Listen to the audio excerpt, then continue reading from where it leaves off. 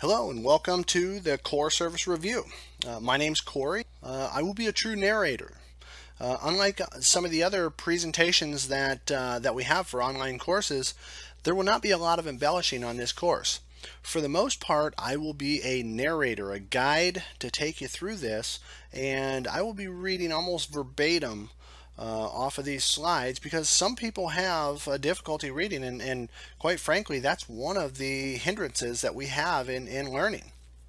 So we want to make this test as slick as possible for you. So not only do we want to present the material for you to study from and give you a good base of understanding of what we're talking about, but we also want to make sure that you actually can read the material that's on the slides, which again is sometimes a hindrance. So if it gets to be a little bit long for you, pause it. If you miss something, rewind it. The idea behind this presentation is not timing. So we're not going to make you sit here for a timed amount of time and then you're done. You'll be able to go forward and backward and review this material for 30 days beyond your initiation, but on this registration. So I truly want to make sure that passing the test is as slick as possible, and I don't want to have any kind of semblance as to me having inside information as to exactly what's on the test. That bank of questions for these tests are thousands and thousands of questions wide, so you have a huge pool of questions you can draw for.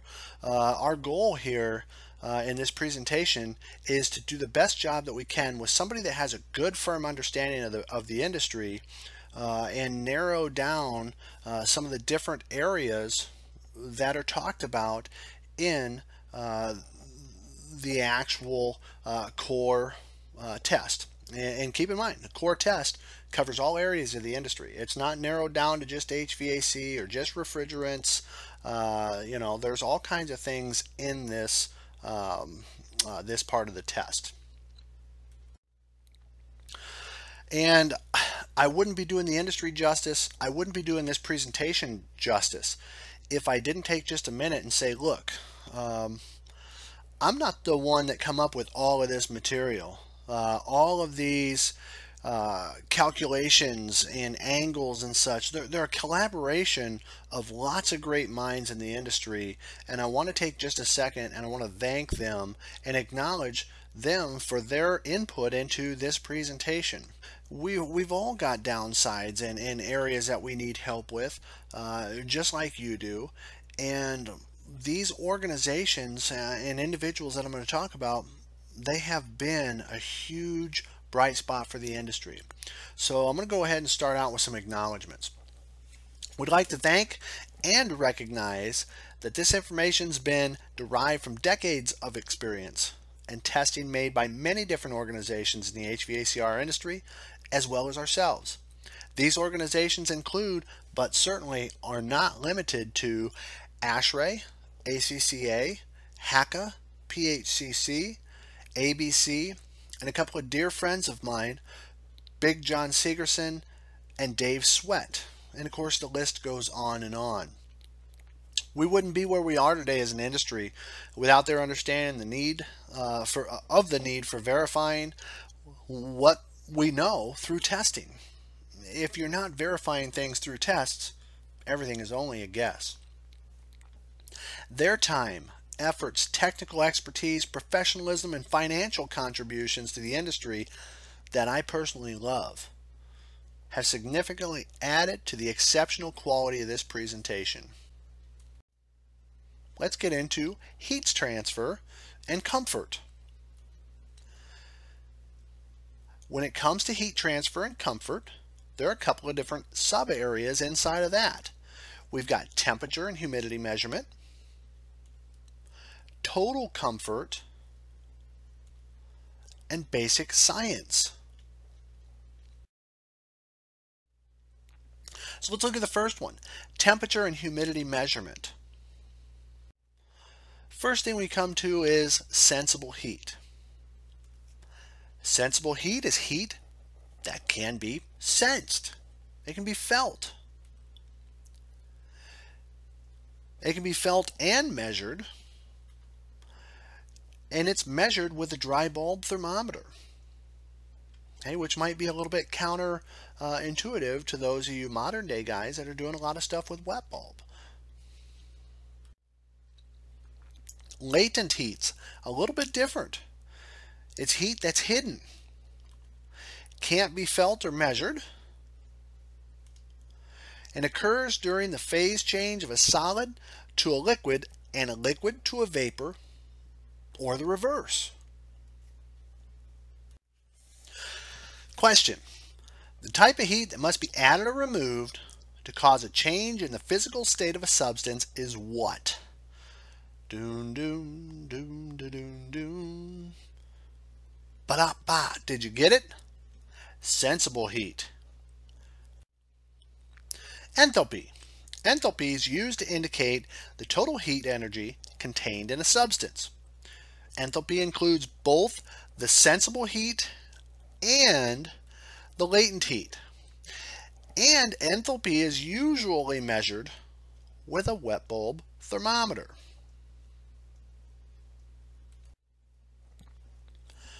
Relative humidity. If the dry bulb temperature and the wet bulb temperature are known, the relative humidity can be determined. Relative humidity is a ratio of the amount of moisture present in the air to the amount it can hold at saturation, which is 100%. This is a liquid column thermometer that measures dry bulb temperature. This is a mechanical thermometer that measures dry bulb temperature.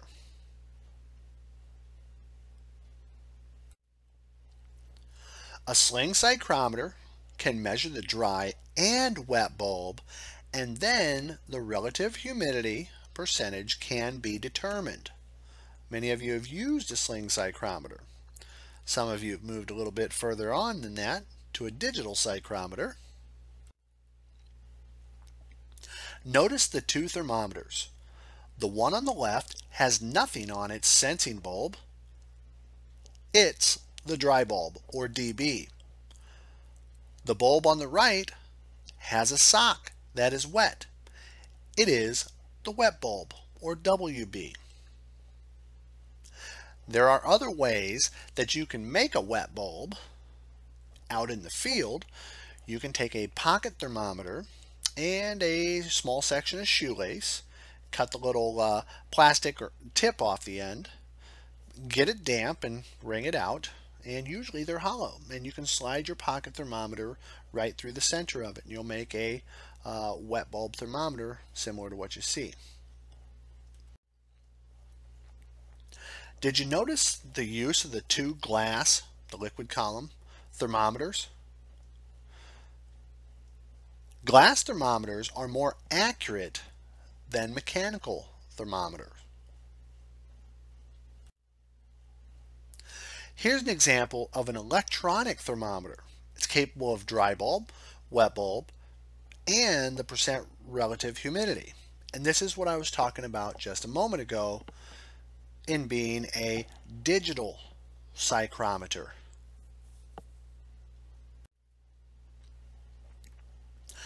Name the three methods of heat transfer and how they transfer heat. How about conduction? Heat transfer through solids from one molecule to another. I always liken that to throwing a mouse out in the middle of a crowd of people. You don't have to know where the mouse is, but the middle people agitate the people next to them, who agitate the people next to them, who agitate the people next to them. It's the reason that you can hold a piece of metal in your hand and have a lighter on the other side of the piece of metal, not at the same spot you're holding on to, but eventually, if the metal is fairly short, the area that you're heating will transfer that heat all the way down to where you're holding on to it. It's the heat transfer through solids from one molecule to another. Then there's convection. Heat transfer through a liquid, a fluid medium, water or air, radiation, heat transfer by wave, electromagnetic waves. Now, when we look at convection, convection sometimes is overcomplicated in our industry. If you're having trouble trying to wrap your noodle around what we're talking about with convection, it says the heat transfer through a fluid medium. Okay, here where our examples are water and air. Just think about that. Heat transfer with convection. Hot air rises, cold air falls. Hotter water rises, cooler water falls. That is your normal convection. Your churning of that air is what they're talking about there. Radiation, one of the keys to radiation is radiation has the radiant heat waves that heat up the stuff, not the air in between. Some people will liken it to the sun heating up to the earth. But one of the ways that I always look at radiation, I look at a warehouse with radiant tube heaters, and you move that deflector that's on top of those to point towards where the people are going to be.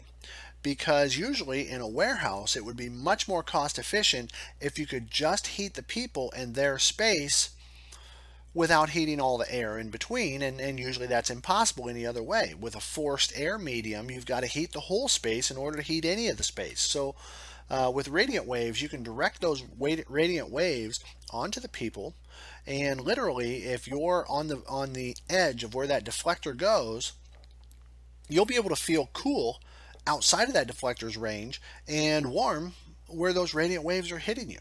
So it's a very, very efficient way to heat larger areas. You'll see patio heaters at bars and things like that outside.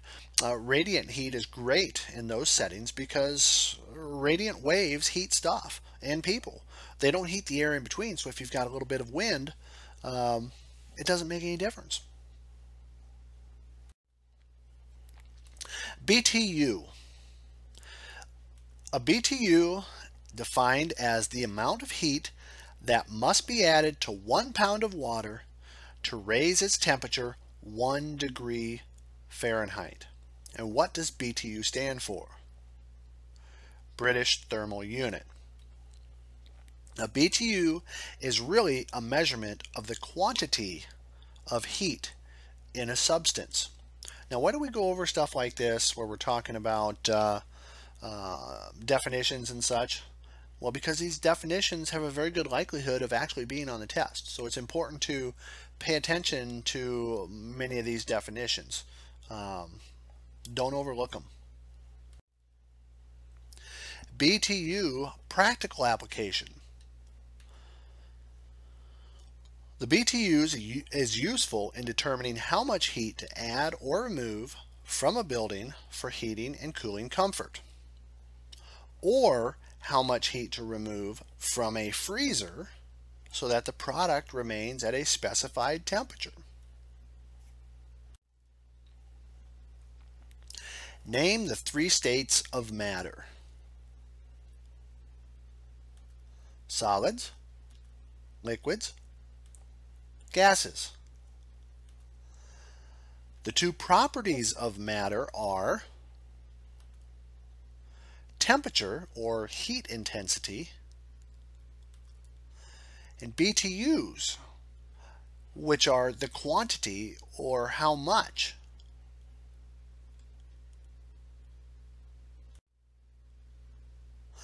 Dew point.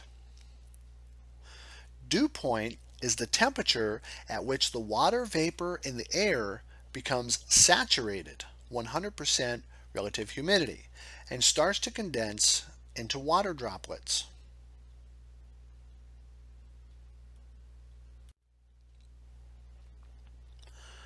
Now we're going to move into total comfort.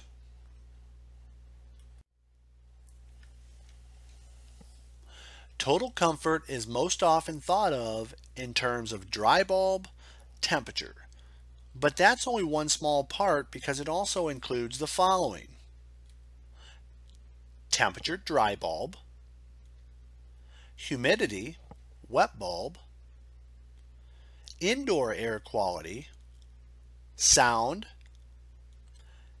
and each person's activity level, age, and physiology.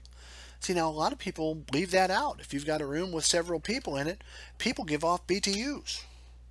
So if those BTUs are overcoming what your heating and cooling is, then the room is naturally going to feel stifled and uncomfortable. Dry bulb temperature. Temperature uniformity may not be achieved if a building is served by a single thermostat. Temperature stratification may be overcome by proper mixing of the air by the ventilation system. Commonly, this is why you'll see, even residentially, people will have their fan position switched to on instead of just auto, so that way it circulates air even when the heating and cooling device is not even calling for it. Uninsulated floors over heated spaces can lead to discomfort. A thermostat with a wide quote-unquote deadband will cause large fluctuations of indoor temperature.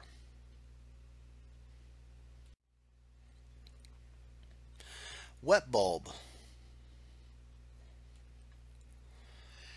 Increase in humidity. It's going to reduce the ability to lose heat through perspiration and evaporation. It's similar to raising the temperature, and it can promote the growth of mold and mildew.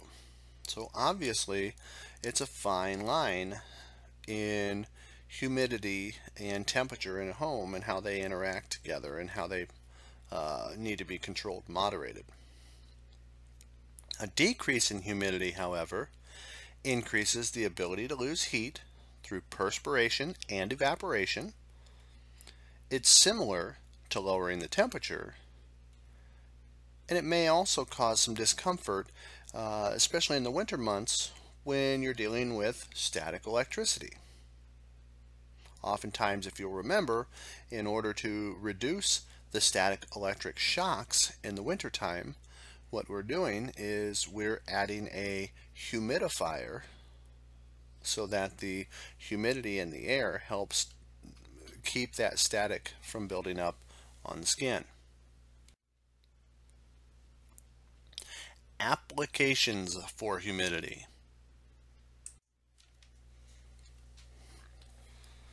Moisture is introduced into a space with the use of a humidifier that's designed to operate with the heating system. I think they call it a sprinkler when there's no heating system to go with the water. Just a joke. The different types of humidifiers include a pan type, slightly outdated, a wetted element type, starting to get more common, and the atomizing type. And more recently, to go along with the atomizing type, you could also stick in the steam type. See if you remember what those are.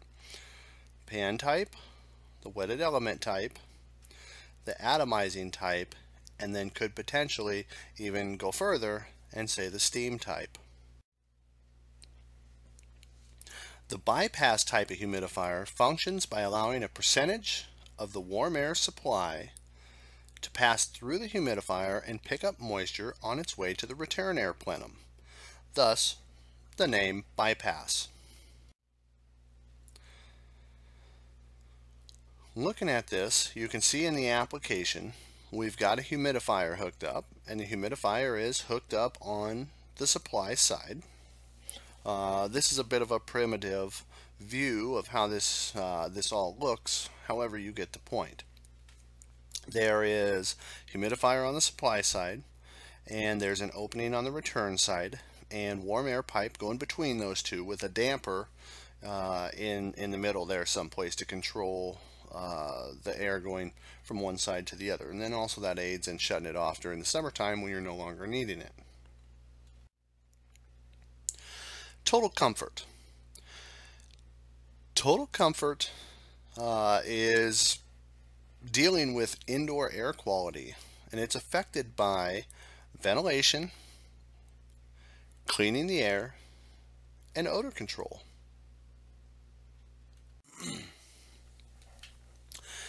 Indoor air quality dealing with ventilation.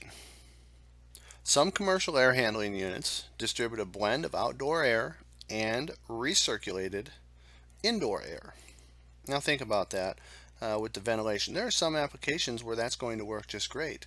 Think about a shopping mall in the middle of the winter when you're using what they call an economizer so that you're able to utilize the cold air that's outside in order to keep a proper amount of fresh air coming in while not making the customers overwhelmed with cold air or hot air because you're mixing it coming from the outside, and there's not a lot of humidity that's going to be contained in that outdoor air. Air distribution.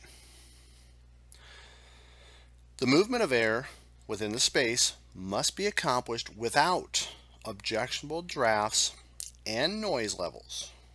Very important. Nothing annoys a customer more than having a noise in their system. The quiet, comfortable movement of air is accomplished only with proper duct design. This includes the correct amount of CFM from the blower and distribution of air from grills and diffusers with minimal noise. But residential systems can contribute to the IAQ problems due to lack of outdoor air.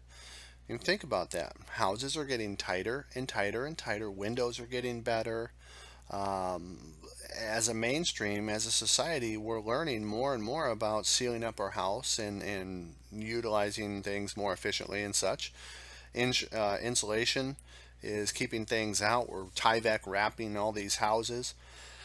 So there's not a lot of fresh air coming into a home, yet oftentimes, especially if you got an older style furnace or a single piped furnace, you're burning the air from the home and then exhausting it back outside. So you're not bringing in enough air to replace that.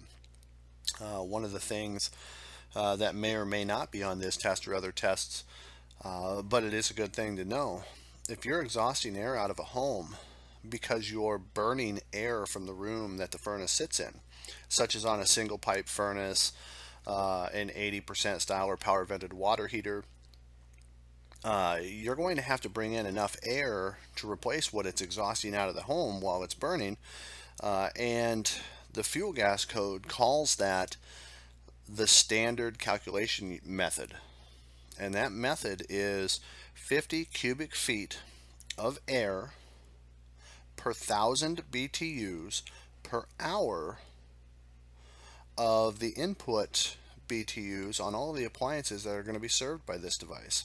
So that's no joke. That's a lot of air that has to be replaced, and you can be one of those folks out there that say, well, this house is leaky, it's drafty, there's plenty of air coming back in after I'm exhausting it. But if you're really honest with yourself, you're not bringing in nearly enough air to replace the air that you're exhausting. And even if you are, think about that. You're exhausting the air out of the home that you just heated up, and it's going to have to come in from someplace else. And if you're not controlling how it comes in, then that means it's coming in willy-nilly through the cracks and crevices and under doors and stuff like that. So it's coming in untempered. So it's not heated, it's not cooled, it's not properly dehumidified or humidified, however you're looking at that. It's got allergens in it, so none of that stuff is controlled. So really, your air distribution is huge, and it's not just in the wintertime, also in the summertime. Air cleaning. Air filtration is imperative to an HVAC system's ability to deliver quality air. Filters come in a wide range of designs. We've seen a lot of those designs. They've got the lower efficiency filters, which are the throwaway style.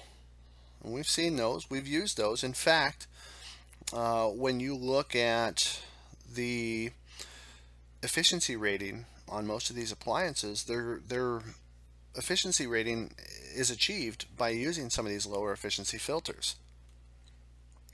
Extended surface or pleated filters.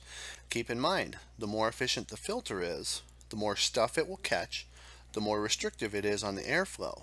So the more you're going to restrict the functionality of your device. Electronic filters without increased pressure drop across the filter, and that's important. The electronic filters, there are some out there that can be extremely restrictive, but the idea is to stick this device in there that's going to be able to zap and get rid of all of these small microparticles without adding to the pressure drop across that filter, without being restrictive in the system. And electrostatic filters.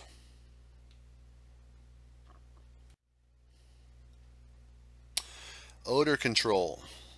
Now, this is everybody's favorite. There's nothing worse than being called out on a service call for a customer that has a smell. So, odors and contaminants take many forms in a building.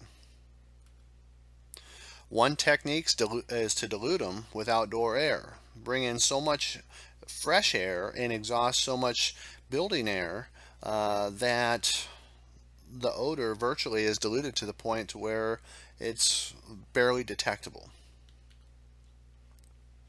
Another technique is to isolate the odors and contaminants.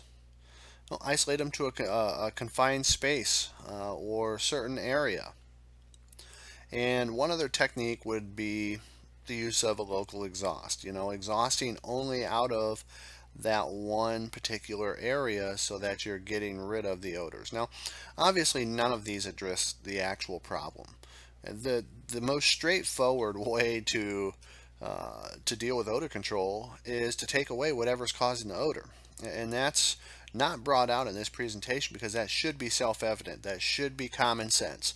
And oftentimes, taking these tests, common sense is a big part of what you're doing.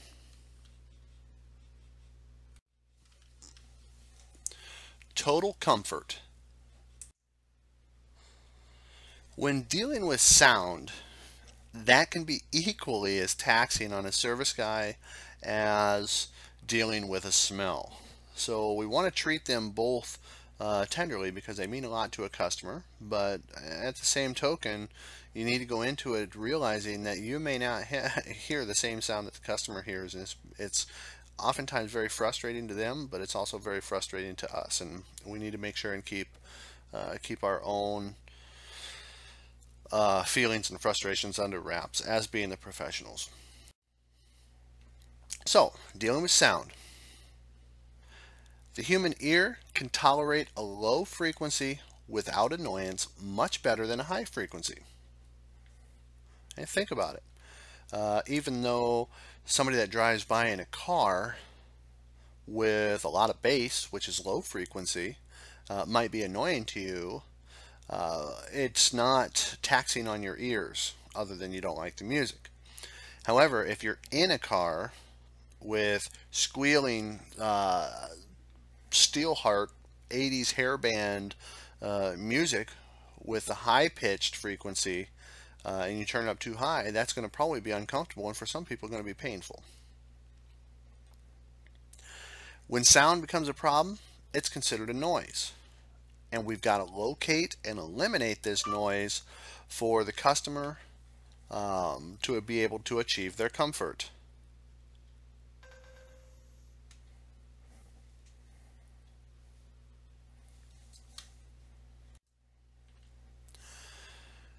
Generally, ductwork's going to attenuate, okay, or reduce unit sound level. And oftentimes we're putting Kevlar connectors on there that will further help in that whole process. Occasionally, though, sound generated by poorly constructed elbows or high air velocity through the grills and diffusers can be greater than that of the unit. Untreated sheet metal is going to absorb acoustical energy like no other. Oftentimes, if you're down in a basement and you're doing an install and somebody's got the furnace pulled out from under the plenum and the coil removed and all that kind of good stuff, it's like having a bullhorn to the rest of the house. Anything you say down in that basement is going to be carried to every room of the house, and we've all experienced that. So if it's an untreated type of sheet metal, it's going to be incredibly likely that you're going to be able to have much more sound transfer throughout the home. Absorption doubles if the duct wall has exterior insulation.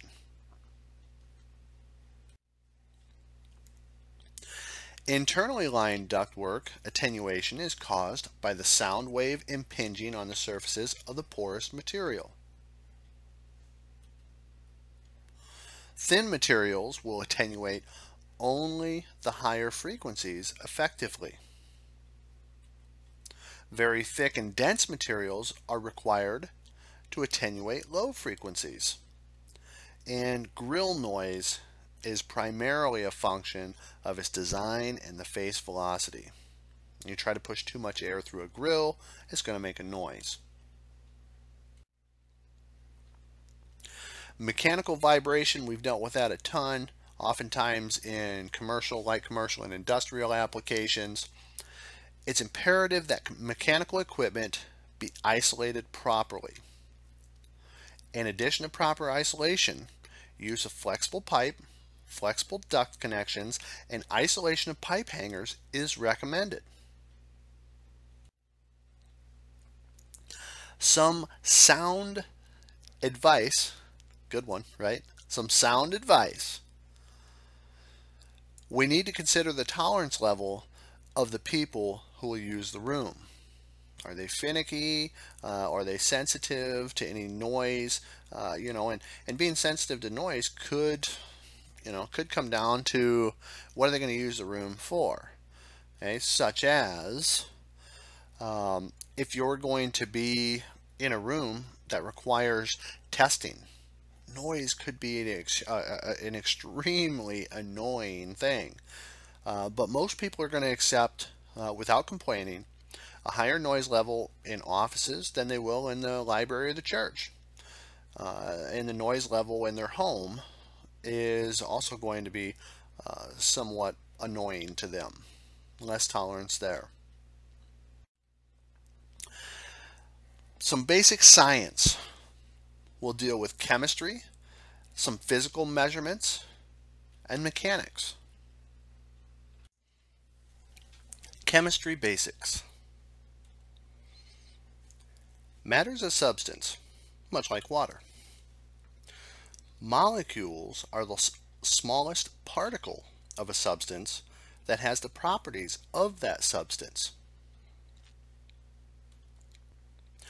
Elements cannot be broken down into simpler substances. And atoms are the smallest particle of an element.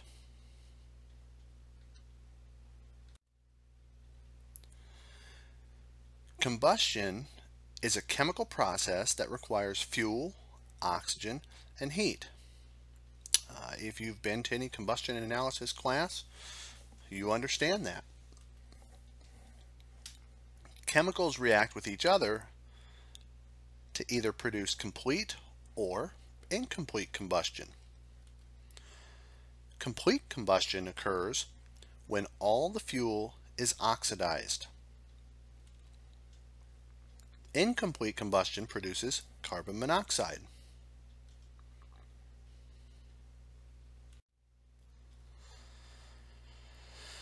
Weight is a measure of the force of gravity. Density is a measure of weight per cubic volume.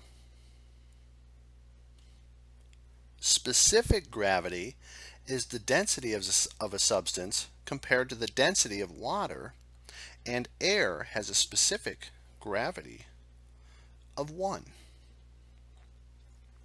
A couple of the other fuels we use: natural gas, a specific gravity of 0.6, and propane, roughly specific gravity of 1.52.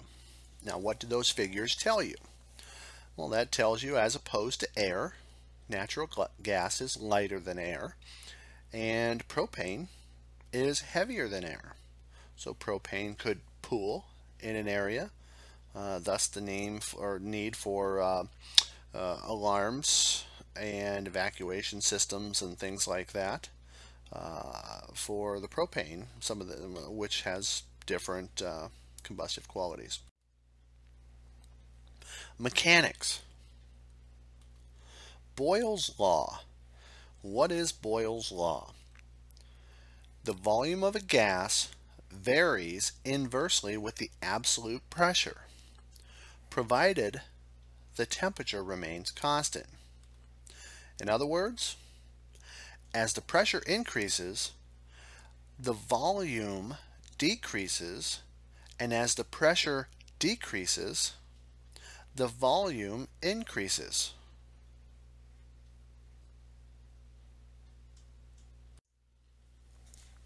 Charles' law. The volume of a gas varies directly as to the absolute temperature, provided that the pressure remains constant. In other words, as a gas heats, it expands. As a gas cools, it contracts. Dalton's law.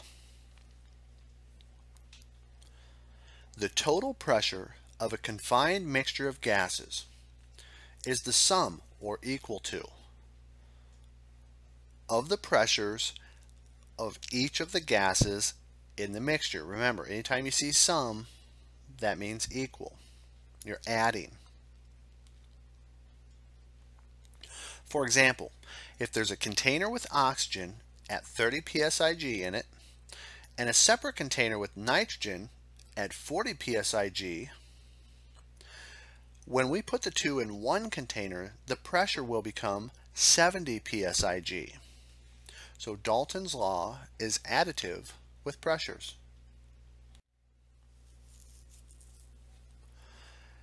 Temperature is measured in units of Fahrenheit or Celsius. The absolute temperatures are Rankine and Kelvin. Which absolute scale is associated with Fahrenheit and Celsius?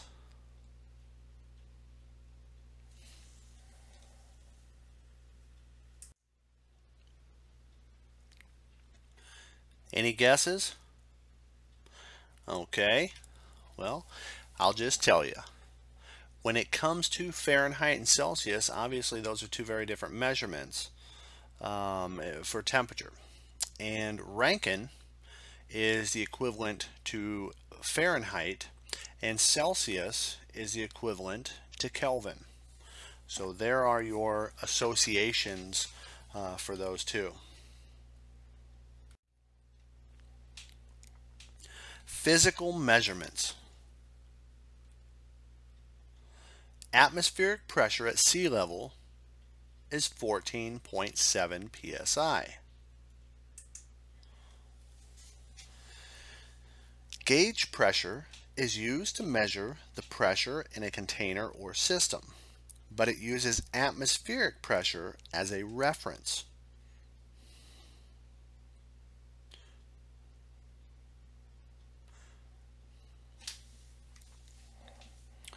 One horsepower equals 746 watts. 1 ton of refrigeration is equal to 12,000 BTUs per hour. 1 watt of electricity equals 3.412 BTUs. So 1 kilowatt, or kW, equals 3,412 BTUs, just as a reference.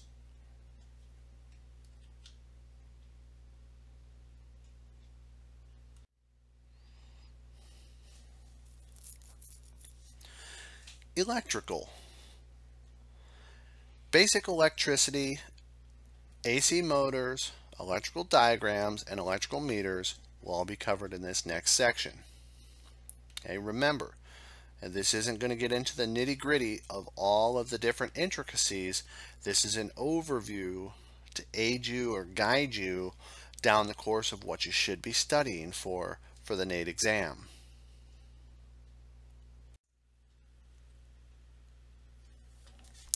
Electrons and electricity. Matter is composed of atoms. Atoms have several parts. We've got the nucleus, which has protons and neutrons. The protons are considered positively charged, and the neutrons are considered a neutral charge. And then, of course, we've got electrons, which have a negative charge. Atoms have that have an equal number of electrons and protons, positive and negative charge, are considered neutral. Atoms can lose or gain electrons, which is why we get static zapped. As you're shuffling across the carpet and you shock somebody, oftentimes we don't think about what actually took place there. When you're rubbing something together that is highly conductive, like copper, well, as soon as you stop rubbing them together, you pull them apart, well, the electrons quickly go back to where they were because they can do that very easily on a conductive type of metal or surface. However, if you take something that's not very conductive, even closer to the insulative side, like a pair of slippers across a carpet, and you shuffle those along, well, the electrons may transfer from one to the other, but they don't go back right away because there's not a lot of good conductivity there between those two surfaces. So what happens is you have a buildup of electrons on one surface or the other, usually going to be on our slippers, which charges our body. And then, of course, you come over to a person and you zap them, or you go to a doorknob and you go to open up the door and you zap yourself, because now you've got a good conductive surface for those electrons to discharge onto to equalize the charge between the two areas.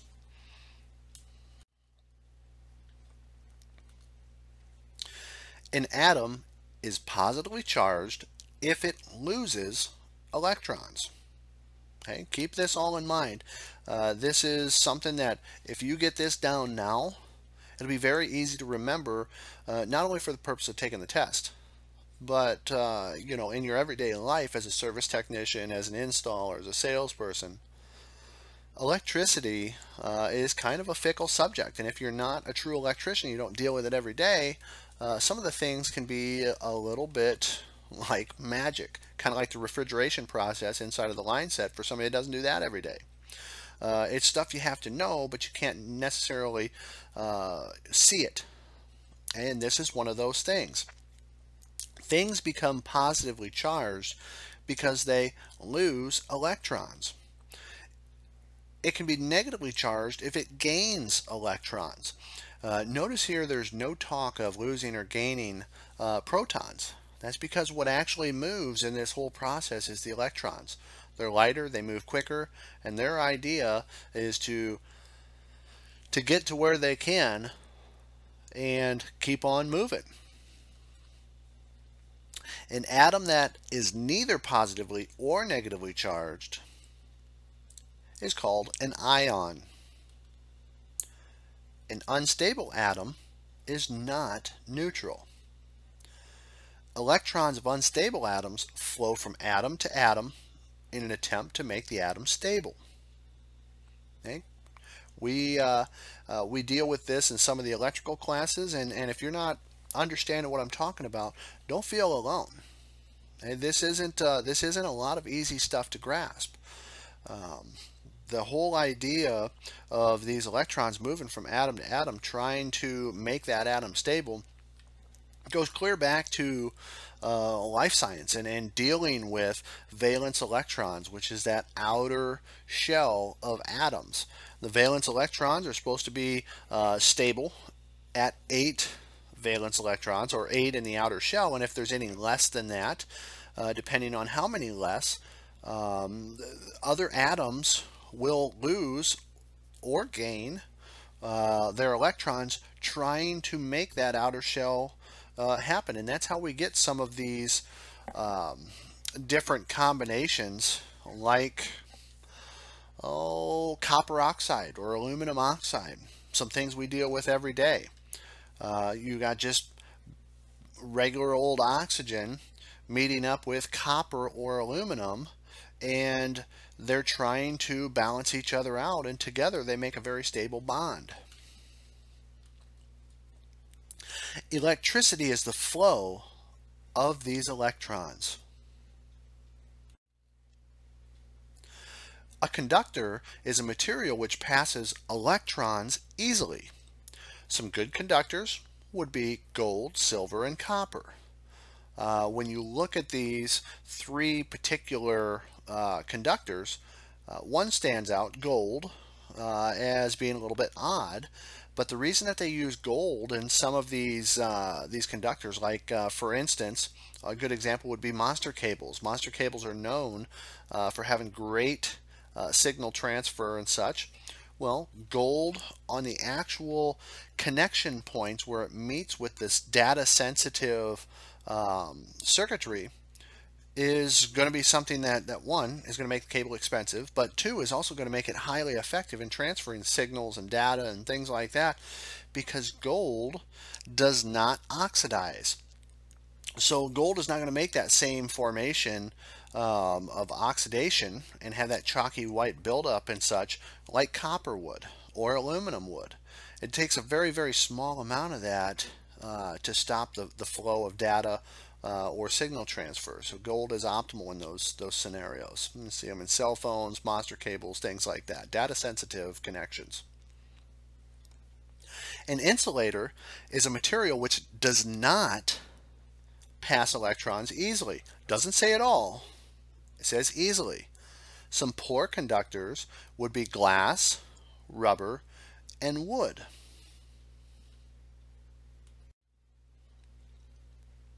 Production of electricity.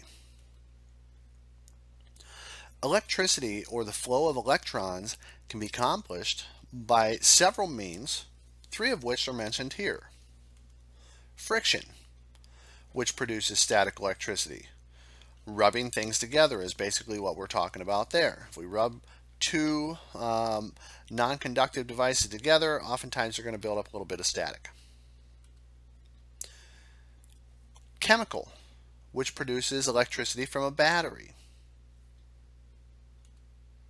And magnetic or magnetoelectricity, which produces electricity from a generator.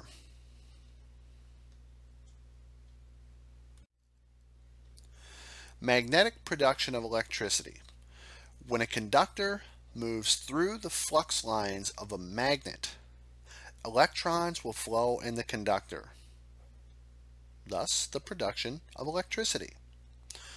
And I'm going to show you a little bit better picture of this coming up next, and maybe it'll help it sink in just a little bit. This is a much better picture. This particular picture is courtesy Mike Holt Enterprises, which I do electrical training with presentation material provided by that organization, and they are the first and foremost on anything electrical. And if you see the difference in this diagram and the one you just looked at, you'll understand how much more anatomically correct this is. And you can see up in the upper left where it says north and south, and then it says 1, 2, 3, 4, 5, 6, all the way across the top of the screen. And you follow how the two little dots, the one black and the one shaded gray, actually circle inside of the north and south poles all the way across the top of the screen. And you follow that sine wave down below, which is what we call alternating current. You'll understand that you're not going to be able to pull a horseshoe magnet along a wire and have any, good luck creating electricity. However, in this particular scenario, where we've actually got something rotating, we have a much better area environment to be producing electricity, where we've got a rotating magnet, we've got a wire somewhere in there, and because of our opposing magnetic fields there, we're going to be generating power. Basic electrical terms. Electricity has three components. They are Current, which is the flow of electrons. What is the symbol of current? It's the big A. Amps. Voltage, the push or the pressure that moves the electrons, symbolized by the V symbol. And resistance, the opposition to electrical flow, symbolized by the resistance omega symbol, or the word ohms. Current can also be typified by the letter I. It's measured in amps, and the letter I stands for intensity. Voltage, identified by the letter E as well, and it's measured in volts. It's also known as the EMF, or electromotive force, and referred to as potential difference.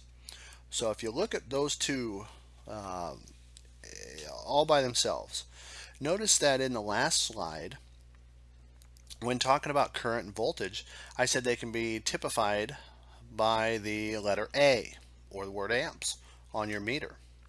And I said voltage could be typified by the letter V. Well, here they're saying current is I and voltage is E.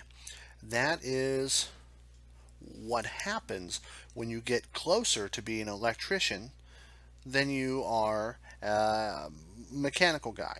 The closer you get to be an electrician or studying the electrical field, the closer you get to using proper terminology. This is the difference between what's common slang term and usually on our mechanical meters, such as the V and the word amps or A, and what's actually on an electrician's meter, or the way that they talk, which is current being I and voltage being E. Resistance could be identified by the letter R, and it's measured in ohms, and the symbol for ohms is the Greek letter omega, as I was stating in the last slide. Direct current circuits.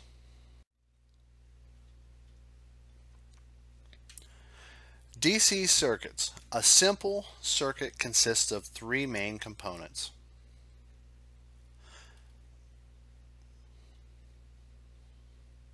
A power source, usually a battery. A path, which could be a wire that carries the electrons. And a load, or a device that consumes the current. A switch is not required.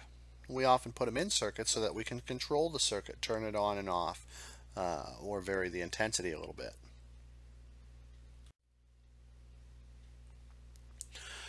Direct current circuits also involve laws. We talked about Dalton's law and Boyle's law and things like that earlier. Now we're talking about Ohm's law. Ohm's law can be used to determine volts, amps, and resistance so long as any two of the three variables are known. This is what I call a formula wheel. And in a formula wheel, the way that you figure out the answer that you're looking for is by simply covering up what you don't know. So, if I was looking for voltage, I would be looking for the E, or electromotive force. So I would simply cover that up.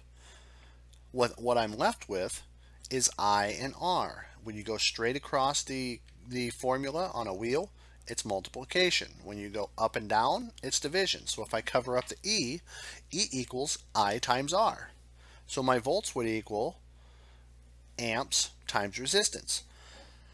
If you look at the example that's given here, which is resistance, if you cover, that means we're looking for resistance. If you cover up the R in the wheel, it leaves you with E and I. And anytime one is over another, it is division. So notice in the example, R, or resistance equals volts or E divided by amps or I.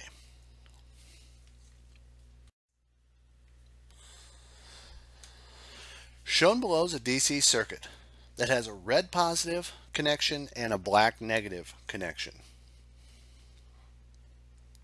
The meter that's being used here is polarized because its red lead is connected to the positive side and its black lead is connected to the negative side.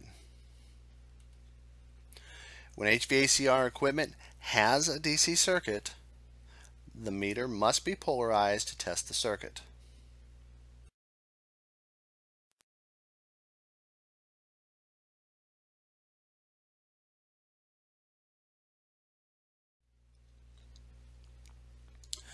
Alternating currents. As the moving conductor rotates through the flux lines, electrons flow in one direction and then in the opposite direction.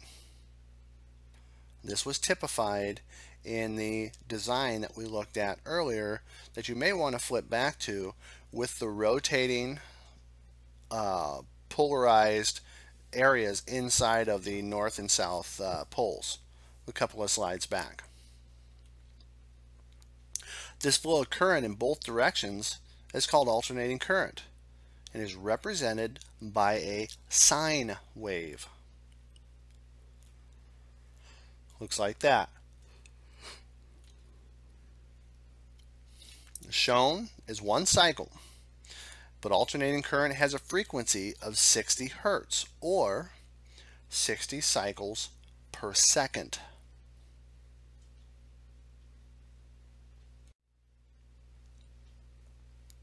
Circuit analysis.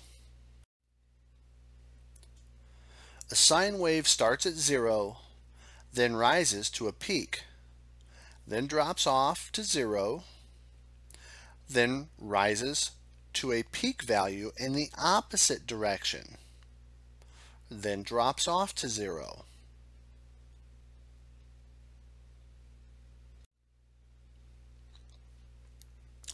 There's also a peak-to-peak value to the voltage, but that is not what's used in AC circuits. Instead, there's a value that is lower than the peak and is known as the RMS or root mean square value. And that's basically what you're looking for is actual usable current when you're doing RMS. There are three types of circuit designs in the HVACR industry. They are the series circuit, the parallel circuit, and the series parallel circuit. The series circuit. Some people look at this as being like Christmas lights. There's one path for the current to travel down. Current is equal throughout the entire thing, and the voltage drops at each load, the same as being additive. So the voltage drop across each device that's in that circuit is equal to the total voltage drop of the circuit itself. So when you look at it, if the current is equal all the way through, but you have a modern set of Christmas lights, what happens when one light starts to go out and then it goes out, and the next one, the next one, and the next one? Why does it seem to be that when one goes out, the rest of them don't follow too far behind? Well, when you think about it, if voltage drops at each load, then that means each time a load is taken out of the circuit and isn't being used, then that means the voltage increases. Now, some people will look at this and say, okay, well, how come on the old Christmas lights, when a light burns out, the whole string goes out? And you got to find out which light was burnt out in order to replace it so the string works again. Why doesn't that do that now? Well, now It's not a parallel circuit in a lot of them. It still is a series circuit. However, many of the Christmas lights are designed in such a fashion that when a light burns out, it shunts across, which means it burns out in such a fashion that it makes a connection at the base that completes the circuit. And as long as you leave the burnt out light bulb in, the light string will work fine. If you take it out, of course, you remove the shunt and the whole string will go out. So as that light burns out, though, it's not using anything from the circuit. So the voltage goes up. And each time a light burns out, the voltage goes up a little bit more. And more that the voltage goes up, the more likely you are to burn out additional lights quicker. A parallel circuit. There's more than one path for the electricity to travel. The voltage is equal at each load. So this is different.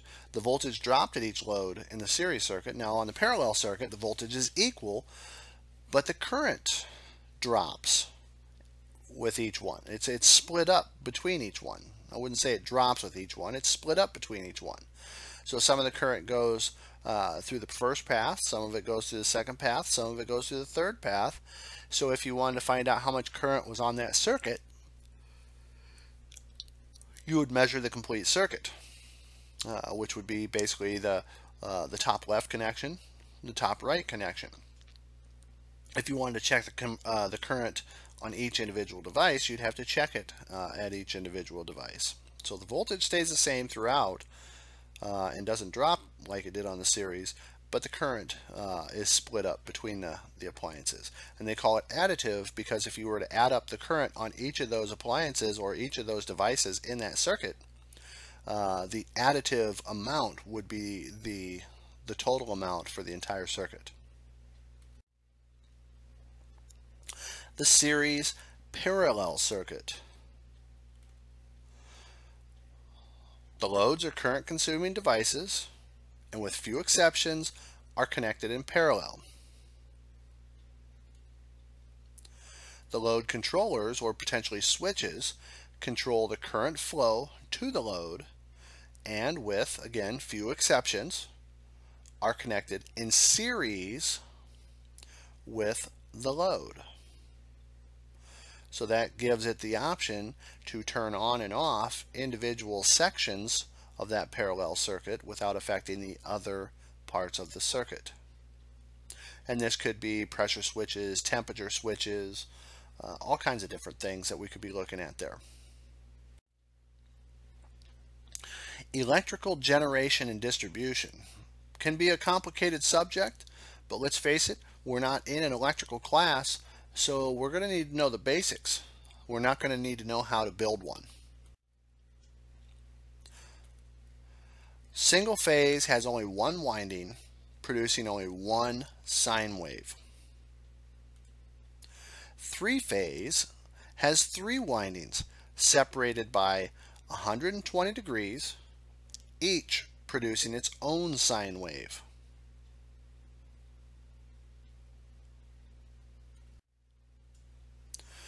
Generation and distribution continued deals with voltage. The voltage between the two hot conductors in this particular scenario is going to be 240.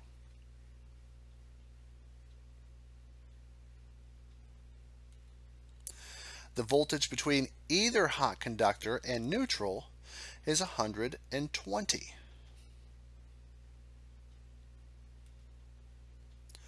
Notice that the neutral conductor is also connected to the earth, ground, and the N.E.T.E requires this conductor to be a green wire, a bare copper wire, or a green wire with yellow stripes. Okay, so when you're looking at this, you're looking at a winding, which is all those little ripple things in the picture going vertical. And you've got your two hot wires are connected on each side of that vertical winding, and the neutral is connected dead center in the middle and connected to the ground.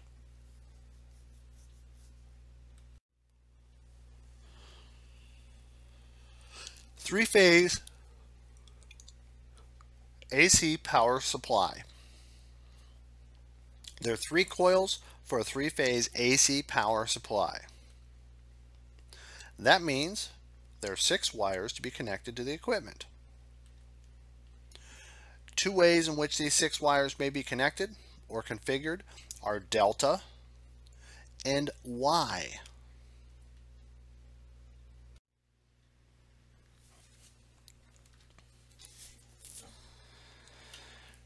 Generation and distribution of a delta configuration is fairly straightforward. Notice it forms a triangle pattern there, and then also notice that your measurements from each of those legs, leg 1, 2, or 3, to each other are going to equal 240 volts, so they're all the same. However, if you were to take each of those legs and measure them to the neutral, you're going to have a different measurement from L1 to neutral than you would L3 to neutral or L2 to neutral. Different length of winding between those. So that's where some of the scariness gets involved. Generation distribution on a Y configuration, as another example, if you go from L1 to L2 or L3, you're going to get the same amount there as well. You're going to get 208 volts. But what do you get from L3 to neutral, or L1 to neutral, or L2 to neutral?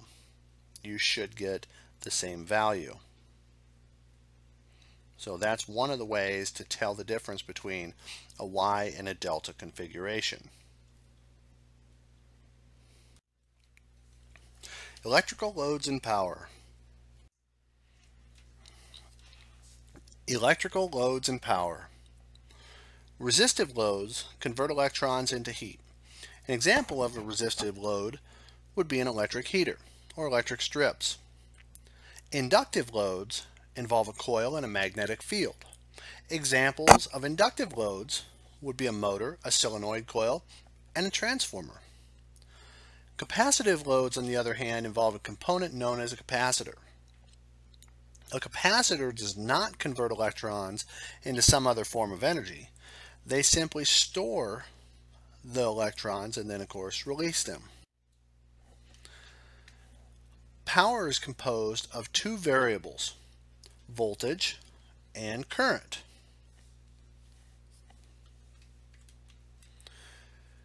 When we pay for power, we're paying for the combination of voltage times current. So therefore, power equals voltage times current. And we've seen the formula wheel earlier, which deals with Ohm's law. The same could be said of the newer formula wheel that deals with the pie chart, which is P over I and E. Remember, when figuring out power, power is going to give you an answer that's figured in watts. In order to figure out what you're actually going to pay, you have to convert that into kilowatts. Kilo is thousands, so you have to change that into kW because that's what the municipalities are charging us for. Power is broken down into 2 types. True power, measured with a meter known as a watt meter, and apparent power, which is calculated by measuring I times E. Power factor is a little bit different. It's a relationship between true power and the apparent power. When the E and the I, the volts and the amps, are in phase, the power factor is equal to 1, sometimes known as unity. A single-phase 240 volt supply is connected to a motor. The ammeter indicates 8 amps. The data plate on the motor notes a 0.72 power factor. What will the watts indicated what will the watts be that are indicated on the watt meter? P, power, equals E times I times power factor. So volts times amps times power factor.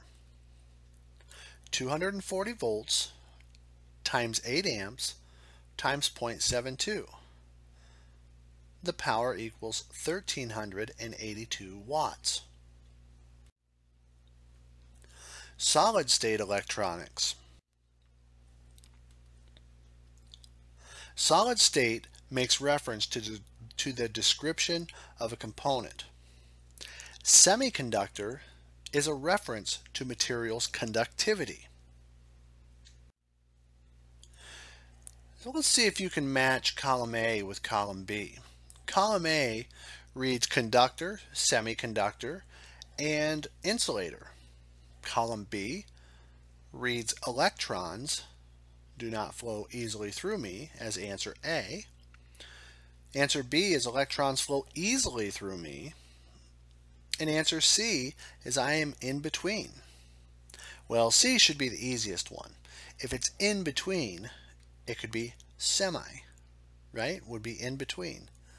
So let's look at where these go. In between would be semiconductor. Electrons flow easily through me would be a conductor.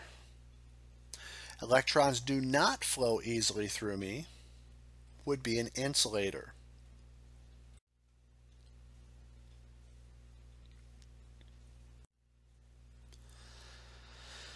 Diode, a simple electronic device that allows the current to flow in only one direction, which consequently, if you look at the diode symbol there, it's an arrow with a little line at the tip of the arrow.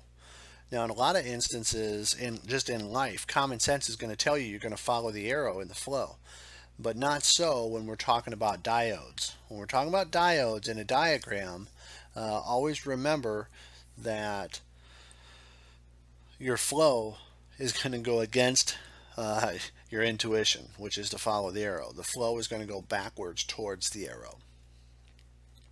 It acts as an insulator and a conductor.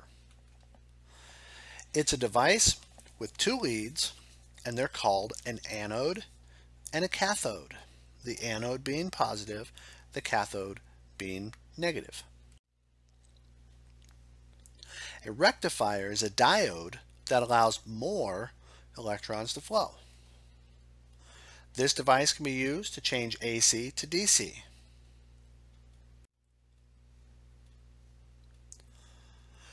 A transistor is composed of P-type or N-type material, positive or neutral. It has three leads or terminals, a base, a collector, and an emitter. Kind of looks like a flex capacitor. It can be connected several different ways and may be used as a switch or an amplifier.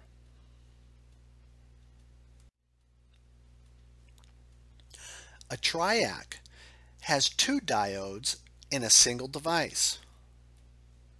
It can conduct on both halves of the AC waveform. It's used for switching AC applications.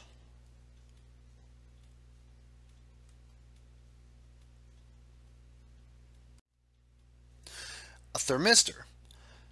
Thermistor is a resistor that is sensitive to temperature. It can either be a PTC or a NTC.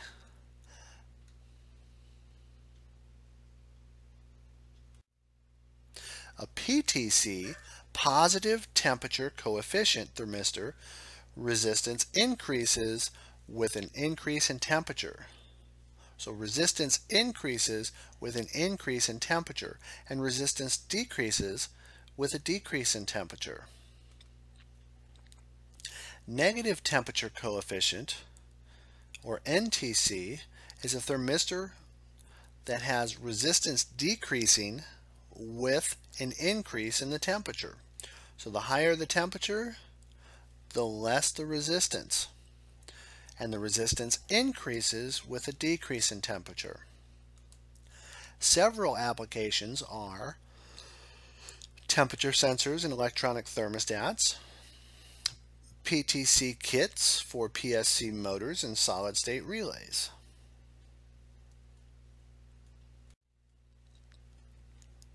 Solid-state electronic components have become more and more common in the HVACR industry. They're being used in applications for safety and operation. However, be very cautious when using your ohm meter to test some solid-state controls and control boards. The battery in the meter may potentially damage the components.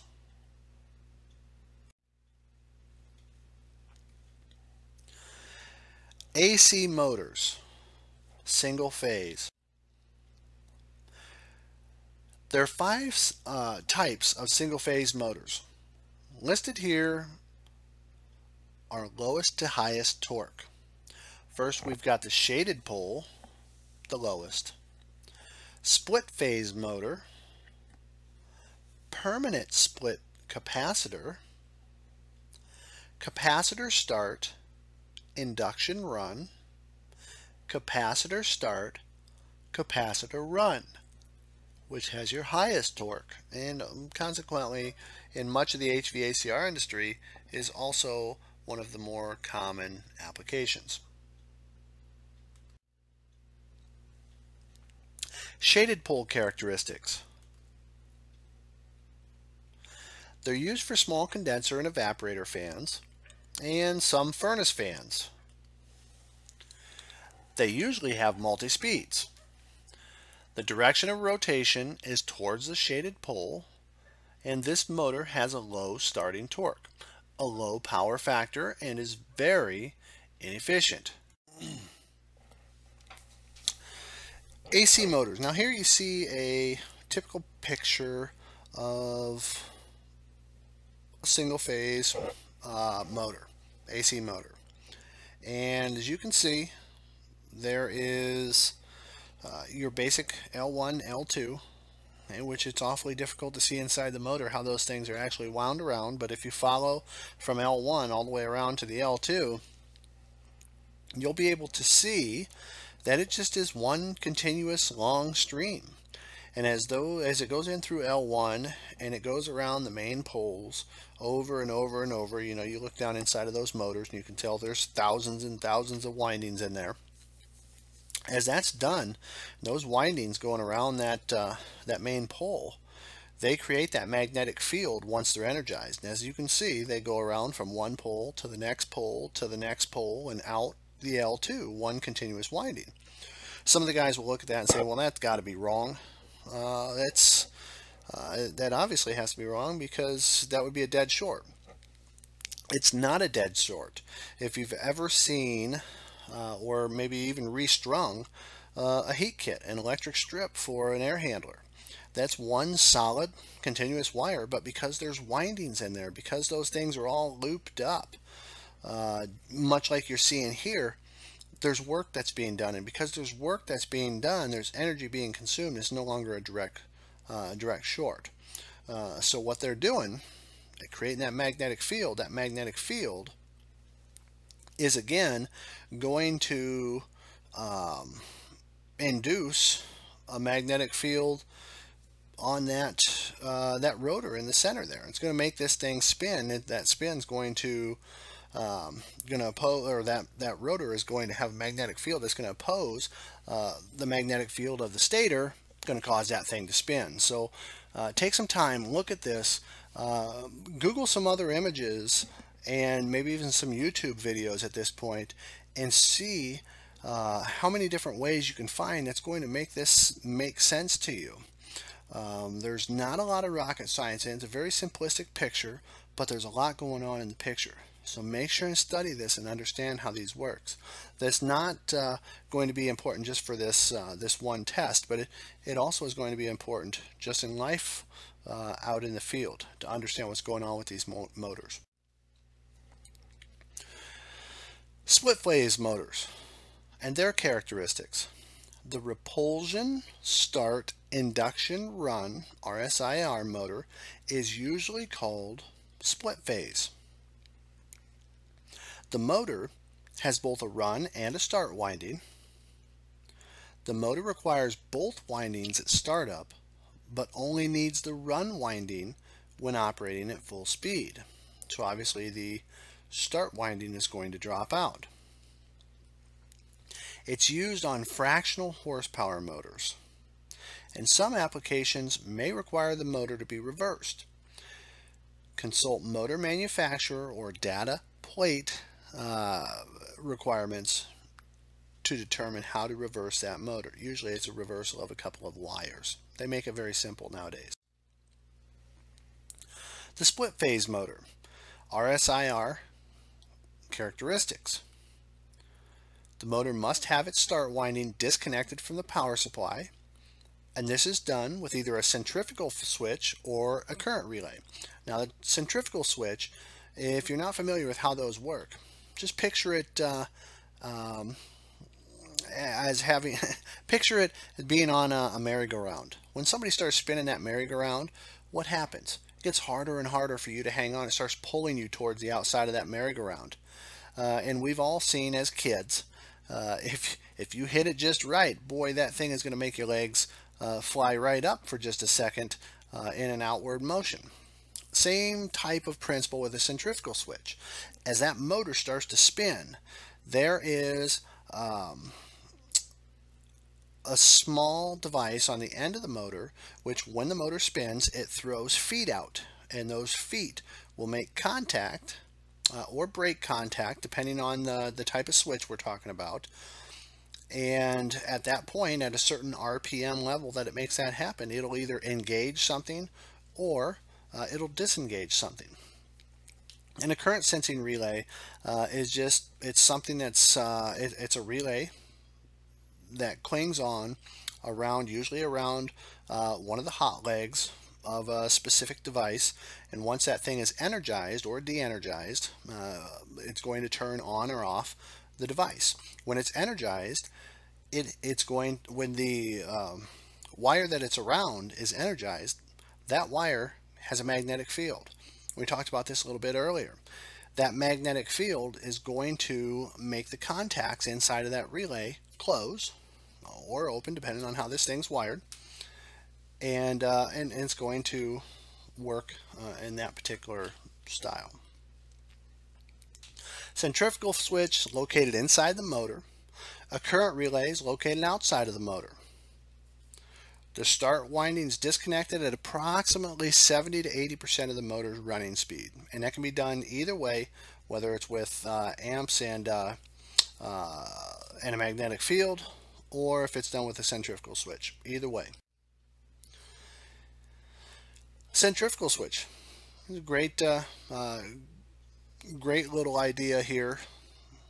Nice little picture to show you how these things work. And you can see once that thing starts to spin, that centrifugal switch is going to open up and it's going to break contact. The device is going to take it offline. The current sensing relay, you can obviously see the brakes in the relay there, kind of over by the S area. And the current sensing relay just is going to be around a leg that's normally energized. Permanent split capacitor characteristics. A run capacitor is connected in series with the start winding. There are no starting devices. The start windings in the circuit during the motor operation, thus the name permanent. A common application for the PSC motor is direct drive multi-speed blower motors. The motor speed can be changed so the CFM, or volume, of air can be changed while the motor is under a load.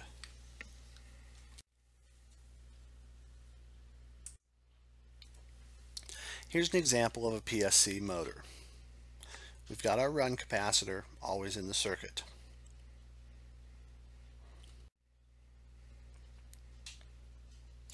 Multi-speed PSC motors, which are very common, they simply tap off different sections of the winding.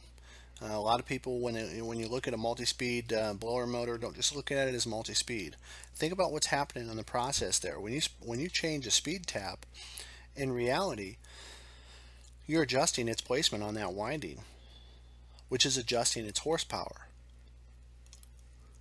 So you are adjusting the speed up or down because you're adjusting the horsepower, and it's able to counteract the static pressure inside of that ductwork and blow harder or slow down. Capacitor start induction run motors. CSIR characteristics. A start capacitor is connected in series with the start winding. The start winding and the start capacitor must be disconnected from the power supply, and this is done with a centrifugal switch, a current relay, or a potential relay. This motor may be found on applications requiring up to 5 horsepower.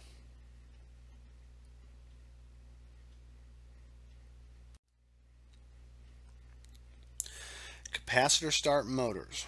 Here's an example, and we looked at the centrifugal switch.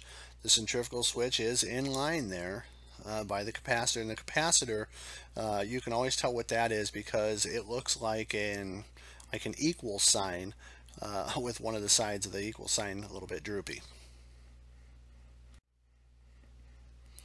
There's a current sensing relay in line with it, which is very similar to the current sensing relay we took a look at a little bit ago.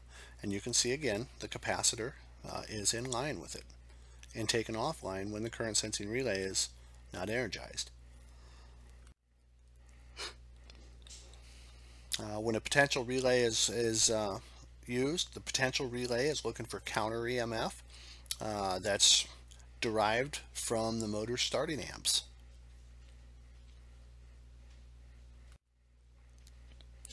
Capacitor start, capacitor run characteristics.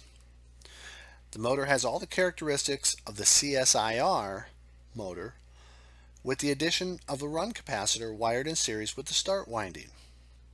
This motor has a high starting torque, higher anyway than the CSIR, high power factor, high running torque, and is very efficient. This motor is commonly used with a potential relay to disconnect the start capacitor.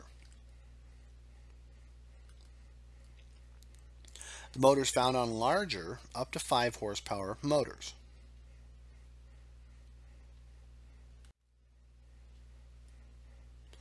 Okay, again, we've got our potential relay, and this is showing how the actual capacitors are in line with the system and then taken out of the system with the start winding, all that kind of stuff.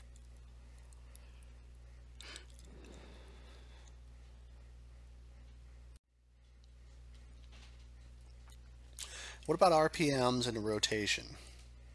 The RPM of a motor is determined by the number of poles in the stator. Non-moving part of the motor is the stator. A 2-pole motor is 3,600 RPMs. A 4-pole motor is 1,800 RPMs. And a 6-pole motor is 1,200 RPMs.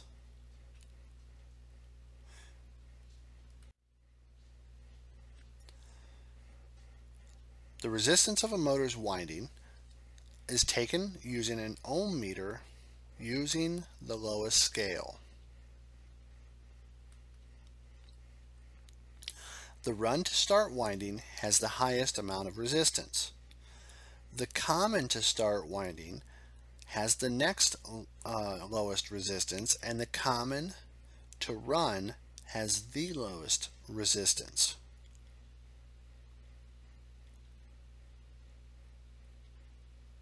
And one thing to keep in mind, just for practicality purposes when you're in the field, if you're checking the windings on a motor, you don't have to necessarily remember this sequence, that the run to start has the highest resistance, the common to run has the lowest resistance. For the purpose of this test, obviously you've got to remember some of that. However, for the purpose of real life, if you remember that the measurement that you get between those three is supposed to be done in such a fashion that the two smaller measurements equal the bigger measurement, then it's easier to remember. At least it is for me. So if you look here, um, going from run to common, we only had 4 ohms. Going from start to common, we had 11 ohms. And going from run to start, we had 15 ohms. Notice the two smaller figures there, 4 and 11, add up to 15. Fairly practical way of doing it. An open winding will be indicated by an infinite reading on the ohm meter. A shorted winding will be indicated by a reading of 0 or less than the published value for the motor. If you're using a continuity tester, of course, that'll definitely register on the continuity tester as well for direct short. But if there's any resistance at all, that's going to register as well.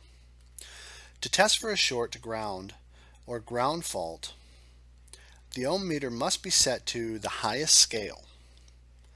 Any measurable reading is a ground fault condition. Do not energize the motor.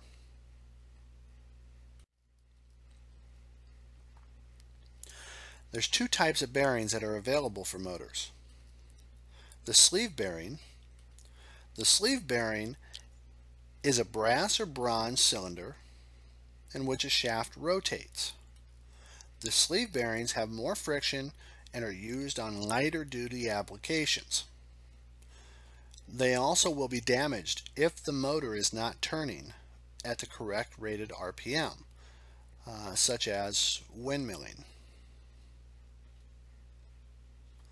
Type 2 is a ball bearing.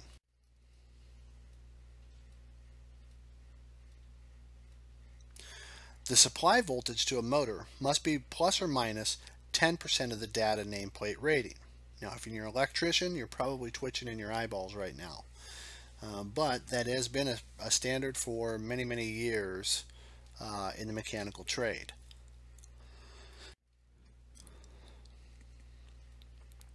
When it comes to start relays,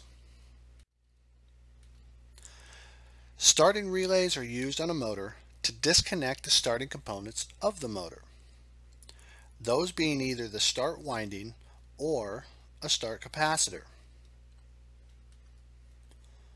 This is accomplished by the use of 4 devices: a centrifugal switch, a current relay, a potential relay, or a solid state relay. Again, here's our centrifugal switch located inside the motor. It's normally closed, and it uses centrifugal force established by the rotor to open up the contact. So the more this thing spins, the more force that you get off of that rotor is going to open up those contacts. The current relay. Current relay is located outside the motor housing. The contacts are normally open. The contacts are in series with the start winding. It uses the current of the run winding to control the contacts.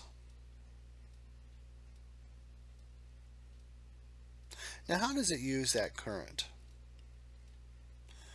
Well, that's an interesting subject all on its own. Anytime that we've got current moving through a wire, that current is going to create a magnetic field. That magnetic field will then, of course, go into that current sensing relay, and it'll close the contacts in that relay.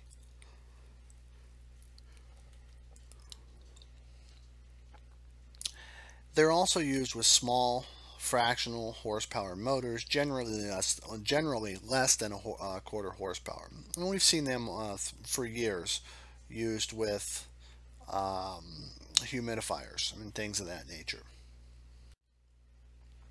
Current relay. When it comes to current relays, the M is connected to the run winding. The S is connected to the start winding. and the L is connected to the line. And there's other manufacturers out there. There are some other ones like the 5-to-1 relay.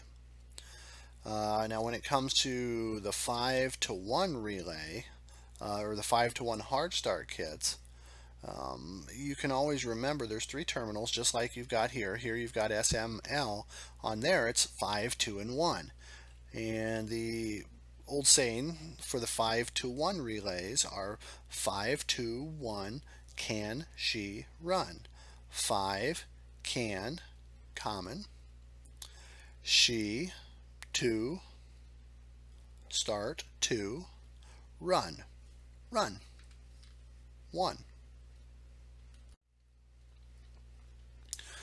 Potential relay. Potential relay is located outside the motor housing. The contacts are normally closed. They're in series with the start winding and the start capacitor. They're used with the CS and CSR motors. And remember the CS and CSR, capacitor start, and then the CSR is capacitor start and capacitor run.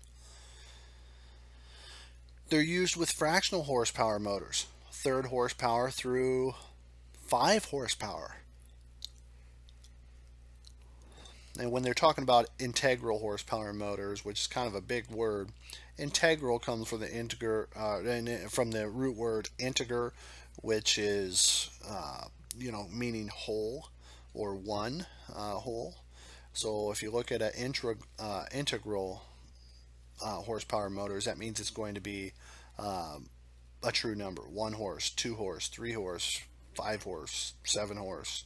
It's going to be a number without fractions. Potential relay. Back or counter electromotive force of the start windings used to energize the coil of the relay to open the contacts.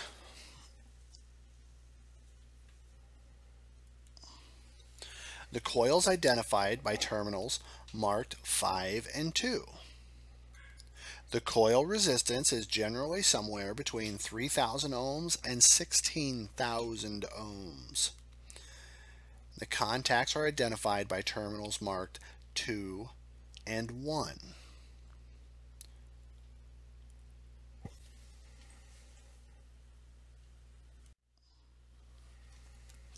Here's your potential relay that I was talking about just a second ago.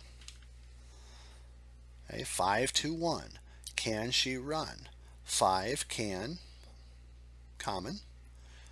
2, she, start, run, 1.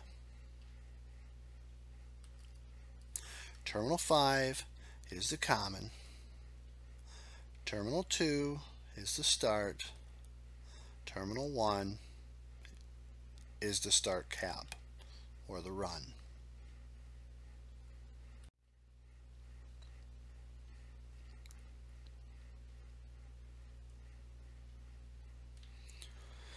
The capacitor start run hooked up. Capacitors in general. When it comes to capacitors, they're designed to assist a motor either in starting or in running. The start capacitor gives the motor a little bit higher starting torque. The run cap gives the motor a higher operating efficiency. They're measured, or the capacitance is measured in microfarads. And some of the meters might actually say MFD or microfarad on it, but it's worth noting that the symbol for that looks like a funny shaped U with an F next to it, a lowercase f. And the funny shaped U just has like a dog tail on the left end of the U. Voltage rating. Always use the voltage rating of the one designed for the motor. If the voltage exceeds this rating, the capacitor could be damaged.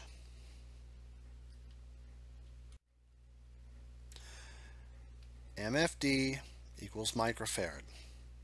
Capacitors can be wired in series or parallel to change the capacitance rating of the circuit. When connected in parallel, the total capacitance is additive. So the capacitance of capacitor 1 plus capacitor 2 is going to equal the total capacitance. When connected in series, this is the calculation, and it really gets much more difficult. Total capacitance equals C1 times C2 divided by C1 plus C2.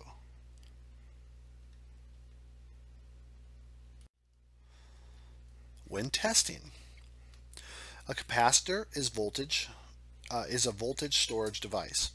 It can store up to the peak voltage of an AC circuit. The capacitor needs to be slowly discharged before it's handled. This should never be done with a screwdriver. The sudden discharge may damage the capacitor, could make it pop.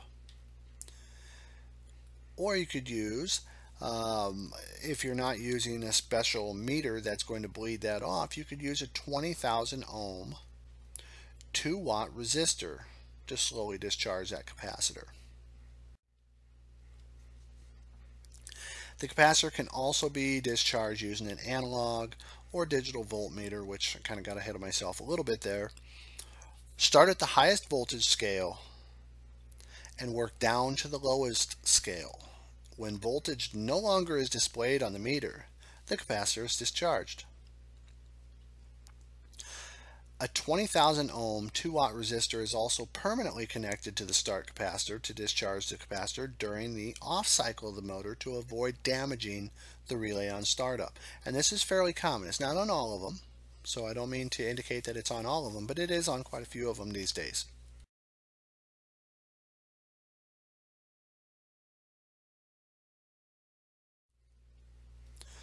Once the capacitor voltage has been discharged, further testing may be completed using an ohm meter. Use the R times 1K or R times 10K scale on an analog meter. Now what are we looking at there? Resistance times 1,000 or resistance times 10,000 scale.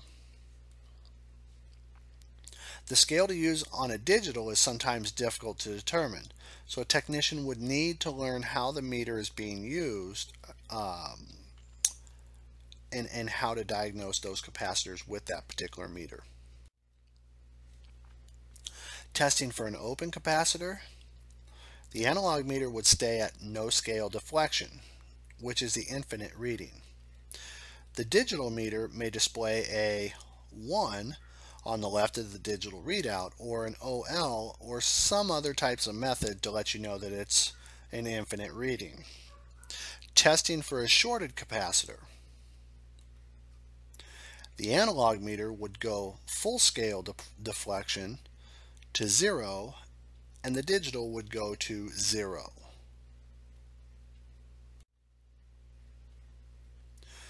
Testing for a good capacitor. The analog meter would go towards full scale deflection, which is 0 reading, and then slowly return to the no scale position, which would be infinite. So the meter needle would would wave at you. A digital may be used, but it's much more difficult to figure out. Or you could simply check for capacitance. If you change it to your microfarad reading and check from one terminal to the next, you should be within your microfarad reading that the manufacturer says you should be within. For instance, many of the capacitors nowadays give you a plus or minus tolerance stamped right on the capacitor. I say plus or minus 5%. So if you've got a 10 microfarad capacitor and you're checking it on the capacitance or microfarad setting from one terminal to the next, it should read really close to 10 microfarads. If it's not, does it get plus or minus 5%?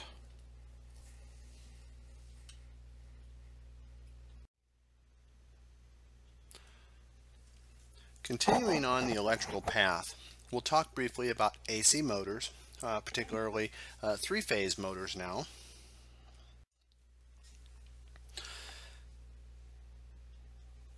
Three-phase motors use three windings that are 120 degrees out of phase. A large starting torque is produced, and the motor has a very high running efficiency. Three-phase motors do not use any start windings, capacitors, or starting relays. The three-phase motors can be reversed by reversing any two power leads.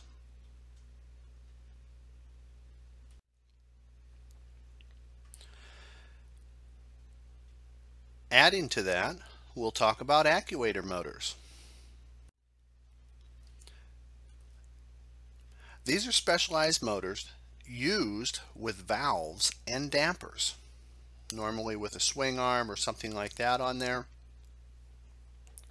They are a shaded pole motor with a very low RPM.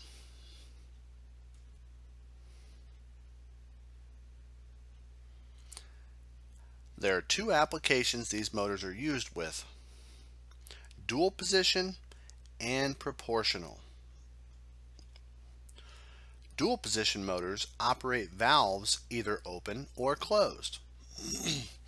Oftentimes, if they're partially opened or closed, there will be a setting that prohibits the valve permanently from opening or closing unless the setting is changed again by a technician. The proportional motor is used with a valve or damper that is required to be open, closed, or any number of positions in between. A specialized circuit is required that uses two potentiometers.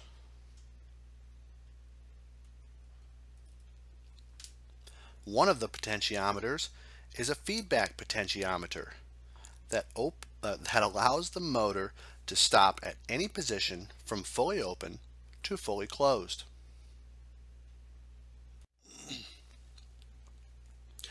Moving on to transformers.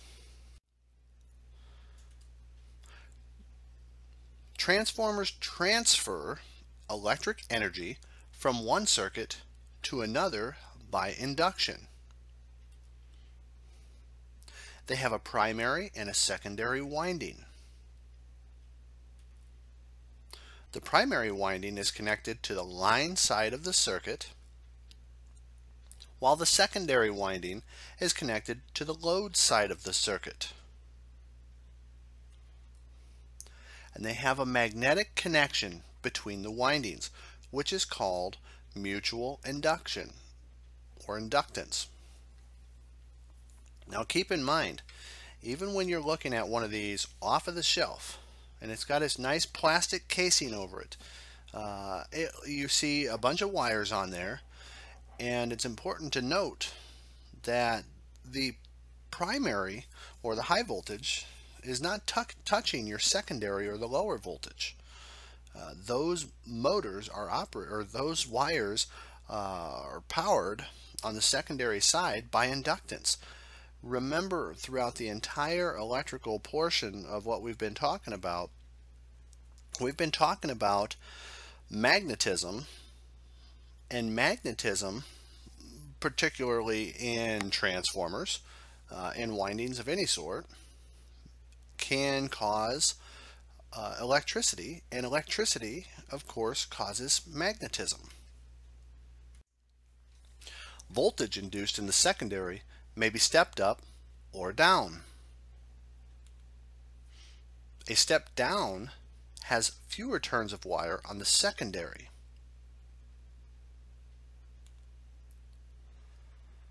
A step up has more turns of wire on the secondary. And of course, there's a few more intricacies that go into that, but one thing to keep in mind with transformers: if a question comes up in which you've got to figure out what your secondary voltage is based on what your primary voltage is, If it's your traditional run-of-the-mill step-down transformer, for instance, 120 volts in and 24 volts out the other side, which is very common in the HVAC industry. You'll take that 120 volts in and the number of loops that you're given on the primary side, and you're going to divide the 120 volts by the amount of loops that you've got on the primary side. That will tell you how much voltage you've got on each individual loop. From there, you have to count the amount of turns or loops on the secondary side. The loops on the secondary side are directly proportional to the loops on the primary side. So for instance, just to make it easy, nice round numbers.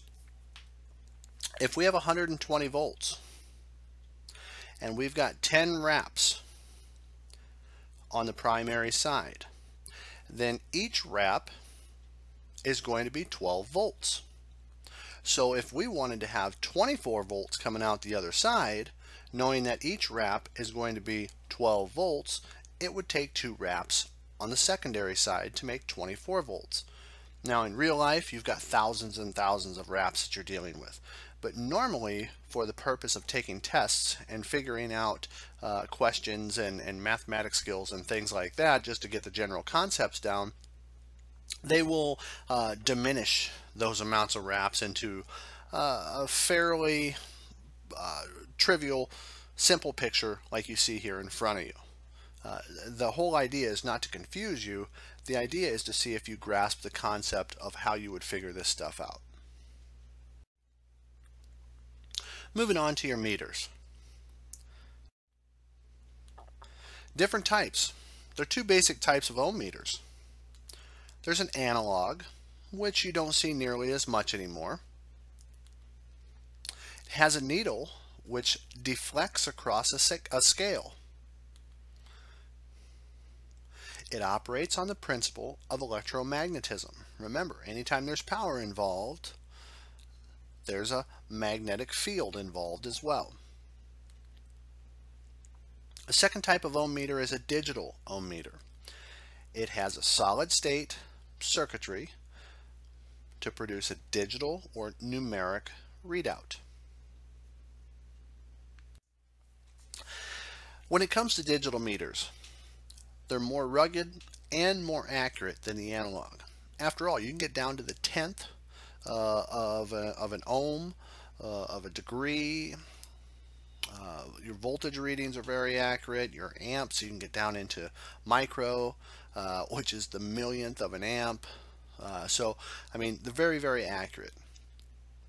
They're very temperature sensitive. If you've ever taken a meter from a cold winter day into a nice warm house to do service work, you'll notice the LED is all over the place.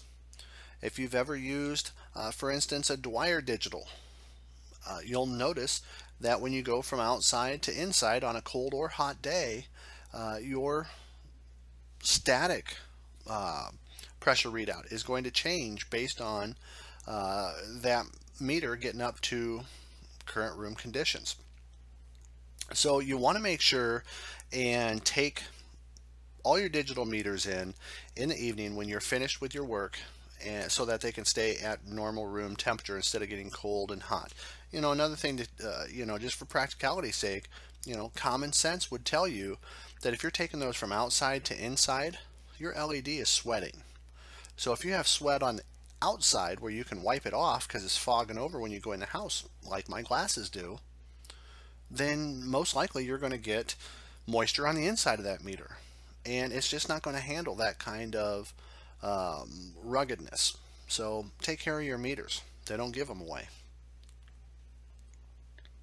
The LED readout may not be accurate in very cold conditions, or the LED readout will go black in very hot conditions. Check the operating range of your digital meter before using it to evaluate the condition of equipment being tested. Now, some of this stuff doesn't go up above 600 volts or is not intended to be used above 600 volts or a certain amp range. Some are not meant to discharge a capacitor while they can check capacitance. So make sure you know those things. It is certainly the one thing that you don't want to be involved in is any situation where you're using trusted test instruments that are there to help you diagnose potentially dangerous situations, and you cause the dangerous situation because of the way that you're using it. Specific meters that perform only one function: a megohm meter, used to test only for shorts to grounds or ground faults on motors. Milliamp or microamp meter, used to measure only very low current flows. Now, obviously, some of this stuff you're going to be able to find on a current multimeter, like the milliamp, microamp, but you can also get standalone meters as well. Millivolt meter, used to measure only very low volts. VOM, volt ohm meter, designed to perform the multiple tasks of volts, ohms, and milliamps. Now, your multimeters are going to contain, like I said, most of this stuff. And the one thing that has always been traditionally thought of was that it is much more accurate to get a standalone meter than to use a multimeter for everything. Also, as a side note, much more expensive. Okay, keep in mind, even though a multimeter is performing a ton of different tasks, each of those tasks have to conform to the UL listing and the parameters that the standalone meter would have to conform to. So if it makes you feel better about using that type of meter, standalone or multimeter, great, use it. But don't use it because of the accuracy type. The accuracy on these should be fairly comparable no matter which one you use. Ammeters. Ammeters used in the HVACR industry so that you can indicate the RMS value of the voltage. True RMS ammeters are available when required on buildings that are electronically oriented, like data centers, places that have lots of variable frequency drives, lots of high intensity lighting, things like that. An ammeter may be inserted either in line or as a clamp-on. An inline connection is used on milliamp or 1,000th of an amp or microamp 1/1,000,000th of an amp circuits. And when you think about it, what type of circuits are we talking about there? Well, one of the most practical ones would be a flame sensor. When you're checking a flame sensor, you're looking for microamps. Roughly speaking, somewhere between 2 and 7 is normal, but it's not out of the normal range to go between 1.5 and up to 10. And that's going to be all done in circuit, or in series. So you would have to hook one end of your meter to the actual flame sensor, and the other end would have to go to the lead, and the testing is going to be done right straight through that meter. So if one of the leads slips off, your flame will go out. A clamp-on ammeter may be used when testing the amp draw on 24-volt circuits. The clamp-on ammeter will not be accurate enough to read the low amperage, so a 10-loop coil is placed in the series when the circuit is being tested. This will amplify the current by 10, and the meter will be able to indicate this amplified amperage.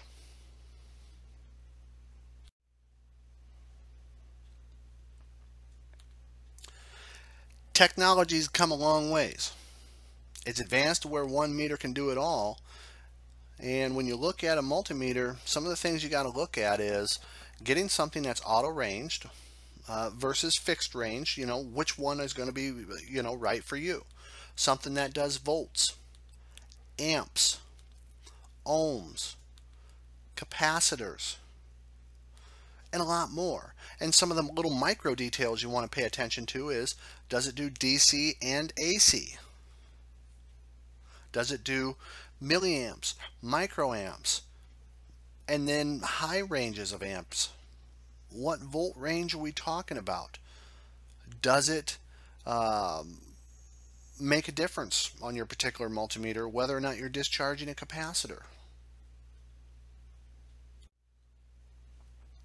This concludes part one, and there's part two that you'll be able to study from as well, all contained in this particular mock-up of our core prep presentation. Here we go into part two of the core service review. Part two, we're going to start right out with electrical diagrams, which are always a fun material. And when we're looking at diagrams, it's important to understand what you actually see on those diagrams as far as the symbols. If you don't know what the symbols mean, it's awfully hard to be on par with anything else. So we'll look at some of those symbols. Symbols are graphic representations of devices.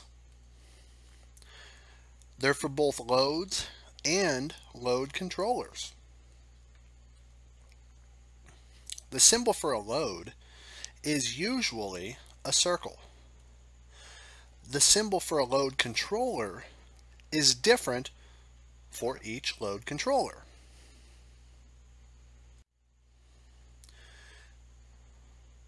Looking at this particular symbol, which is very common, this means that we've got a single pole, single throw area. Okay, basically we're breaking one area on a relay or a contactor or a spot on the system. This is the symbol for a single pole, single throw, normally open area, okay, or contact.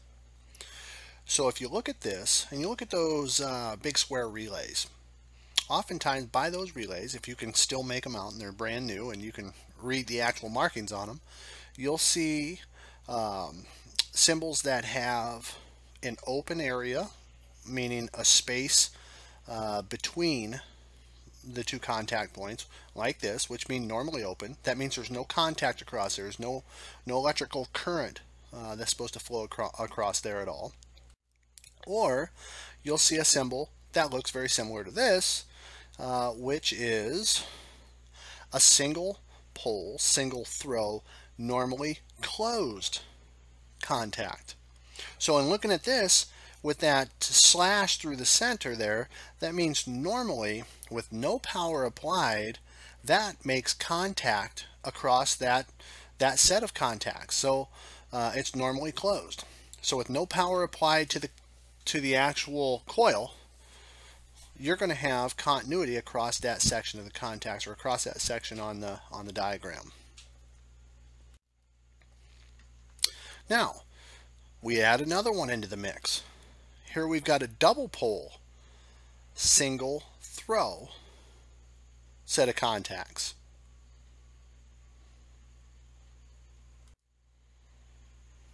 What do you think this one is?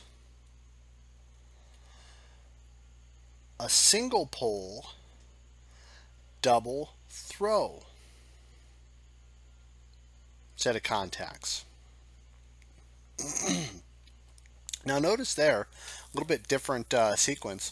We've got one set of contacts is normally closed and one set of contacts are normally open.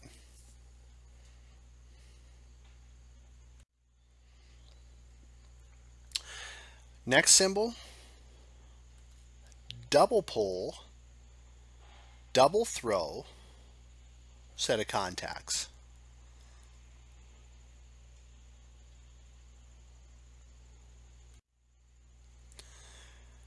This is the symbol for a thermostat, more typically a heating thermostat. Notice that as the temperature drops, that's how I always remember it, whichever way the lever is going to make contact, as that temperature drops, the lever will drop with it. Now, typically that's not exactly the way that works, but that's how it's easier to remember when you're looking at these contracts. As the temperature drops, you'll make contact and it'll turn on the heat. Once it heats up, lift up that contact, we break the contact and the heat turns off. This is just the opposite. It's a cooling thermostat. When the temperature rises, it makes contact, bringing on the cooling cycle, which cools it down, and as it cools, the temperature falls, and it breaks contact, turns off the air conditioner.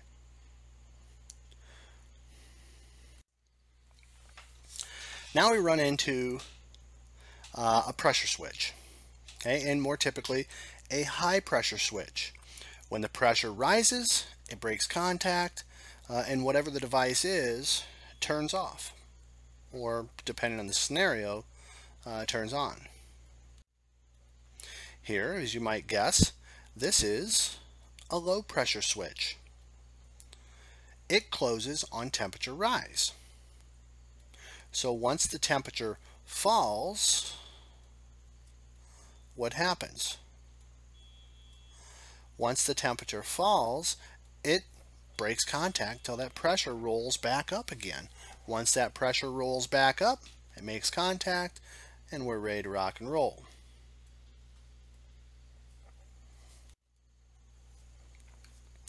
Now here is a goofy one. Hey, notice we got a set of contacts there. We've already been over those. A normally closed set of contacts. So what is that portion above it? Well, that's the symbol for a thermal overload. As you might guess, these symbols are all important. Naming these on a test could be the difference between making and breaking that grade. This is the symbol for a motor.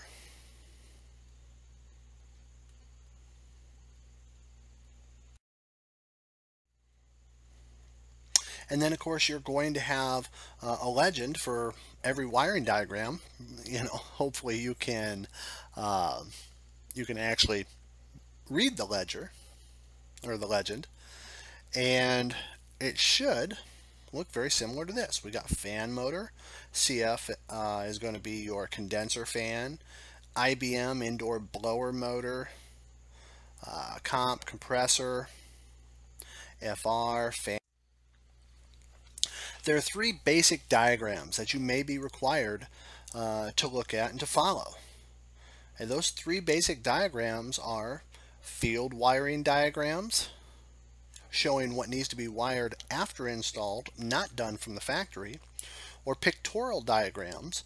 Pictorial diagrams are typically known to show you exactly where the items go in the service area, and the schematic or ladder diagram, which shows you electrically speaking where they go, and which may not be the same as where they're actually located inside of your service panel. A field wiring diagram. Field wiring diagrams are typically used by the installer as the equipment is being installed. It shows the wiring brought to the HVACR equipment. And one thing you've got to keep in mind is you've got to know your code. A wiring code, mostly for low voltage, is identified. Now, when I'm saying know your code, you need to know state and local regulations and laws, but wiring code in general is going to be fairly typical from manufacturer to manufacturer as to how they want your low voltage hooked up. For instance, low voltage, meaning 24 volts on a red, typically is going to be your hot wire or your power wire for your transformer, and white would be your common wire on most things, and maybe for your 2-wire you use it for that, but if you're wiring up a thermostat, white typically is going to be your heating wire. So knowing those little nuances is important. A thick broken line indicates line voltage, so that's your high voltage. A thin broken line indicates low voltage, which may or may not be field wiring. Next, a pictorial diagram. Pictorial diagrams are a snapshot or a picture of the actual factory installed wiring, okay, as well as usually where this stuff is located inside the service area. So it actually not only shows you oftentimes some of the wiring, but it also shows you where this stuff is placed inside of the actual service panel. Schematic diagrams, okay, or better known as ladder diagrams. They're groups of lines and electrical symbols, which is where what we just went over comes in handy, are usually going to be arranged in a ladder formation. It's going to show your operational sequence of the equipment, and you've got to have some sort of a legend to know what those symbols are. You know, if you go online and you Google electrical symbols, you're going to find thousands and thousands of symbols, and sometimes you're going to find one symbol has more than one meaning. So knowing what your manufacturer is actually talking about is obviously going to be very important. A thick solid line indicates line voltage wiring, typically going to be the outside of the ladder or the legs of the ladder. And then also you may have your connectors in between the rungs of the ladder, could also be your high voltage or line voltage as well. But typically your neutral and line voltage are going to be your outside legs, or your two line voltage would be our outside legs. A thin solid line indicates low voltage wiring. Sometimes those get hard to tell the difference between, especially when you start to get some weatherization. The ladder diagram design. The ladder diagram has vertical and horizontal lines. And we've talked about this a little bit already, but it's important to revisit this. The vertical lines represent the line or the low voltage power source. The horizontal lines represent the individual circuits. Each horizontal line is numbered on the left side of the diagram. And although, since we're starting to get a lot more appliances from a lot more areas around the world, that does change from time to time. I know in the real world, everything can't fit in this nice little box we're talking about here. But for the purpose of this test, we need to keep things in perspective. And for the purpose of the test, each horizontal line is numbered on the left side of the diagram. A horizontal line that has a load on it will be controlling a set of contacts that will be noted on the right hand side.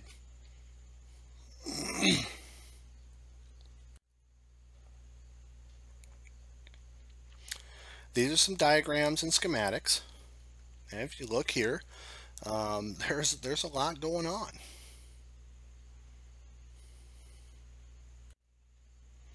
Now we'll break into some of the soft skills.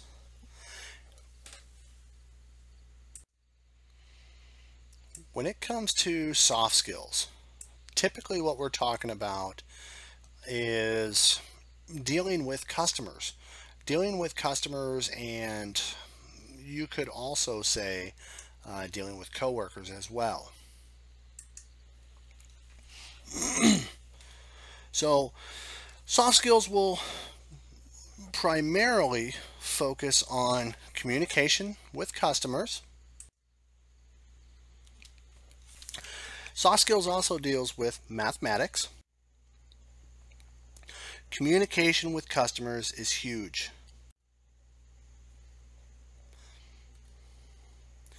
Technicians and installers communicate with the customer in the following ways. Writing. You're making out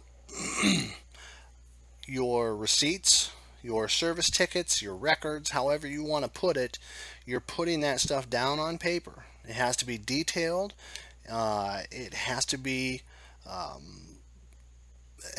having enough explanation on there that the customer is going to be able to know why you're charging them, what you're charging them, and be able to recount that later if they're not the only one that's paying the bill. You deal with them orally. You're talking to them. Be careful with your language. Be nice. Allow them to say what they need to say, so that you both can continue on with the service call. And then of course your nonverbal language is huge. If any of you are parents and you deal with your teenage kids, nonverbal language is as loud as a Mack truck. You definitely know when your child is done talking to you or done listening to you. Take that to work with you. You also will give off that same aura to a customer, or you can pick up on that from a customer. So nonverbal communication is huge. Mathematics. If you don't feel comfortable with the following information on math, then you might want to take a brush-up course in math before you take the core exam. Hey, there are some mathematics on the exam. Not a ton, but there are some. Whole numbers. You need to be able to add, subtract, multiply and divide whole numbers. Fractions. You got to be able to add, subtract, multiply, and divide fractions. Percentages. What percent of 26 is 100? Well, if 100 is the whole, or 100%, 26 of 100 would be 26%.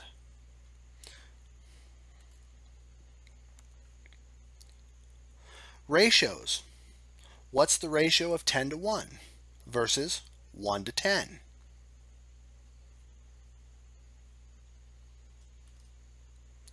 Proportion.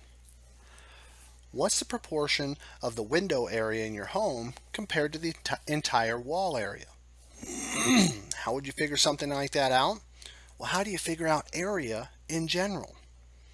And I always remember it from grade school, length times width. As opposed to volume, to figure out the volume of a space or a box or something, your volume would be a little bit different. Instead of just length times width, which is area, volume is length times width times height. And I don't want to scare you when we get into mathematics. Sometimes mathematics can be scary. So if you're having an issue with this stuff, make sure that you use an algebra for problem solving. Like C equals pi times D. What is pi? That little weird symbol that's up there. Pi is 3.14. D is 2 times the radius. Well, what's the radius? Any idea what the radius is? Well, the radius is half the diameter. So if you take the radius times 2, that equals the diameter. CFM equals A, or area, times V, velocity. The latent heat of BTUs per hour equals the total airflow in feet cubed per minute times 0.68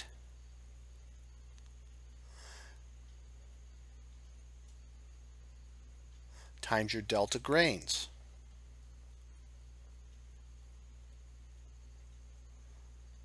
And what is that grains?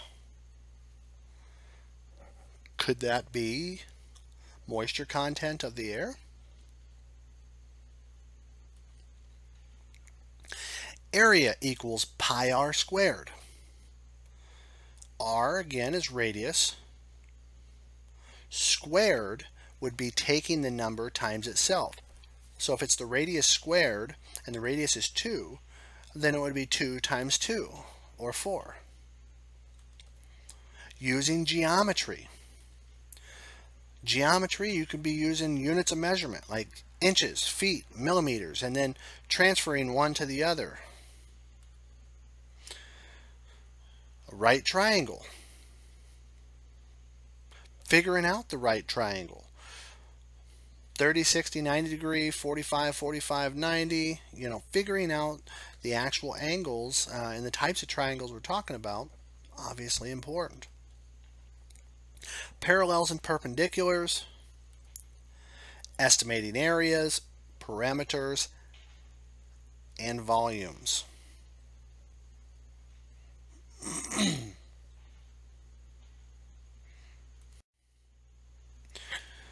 Using computers. Oh, some people get really freaked out by the use of computers. Well, taking a prep course actually online is a testament to whether or not you're okay with computers. Now, maybe somebody registered you for this prep course and you're being forced to do it online, and that's kind of cheating. But for the most part, using computers is where we are in society. So you have to have a basic knowledge of how to do this stuff.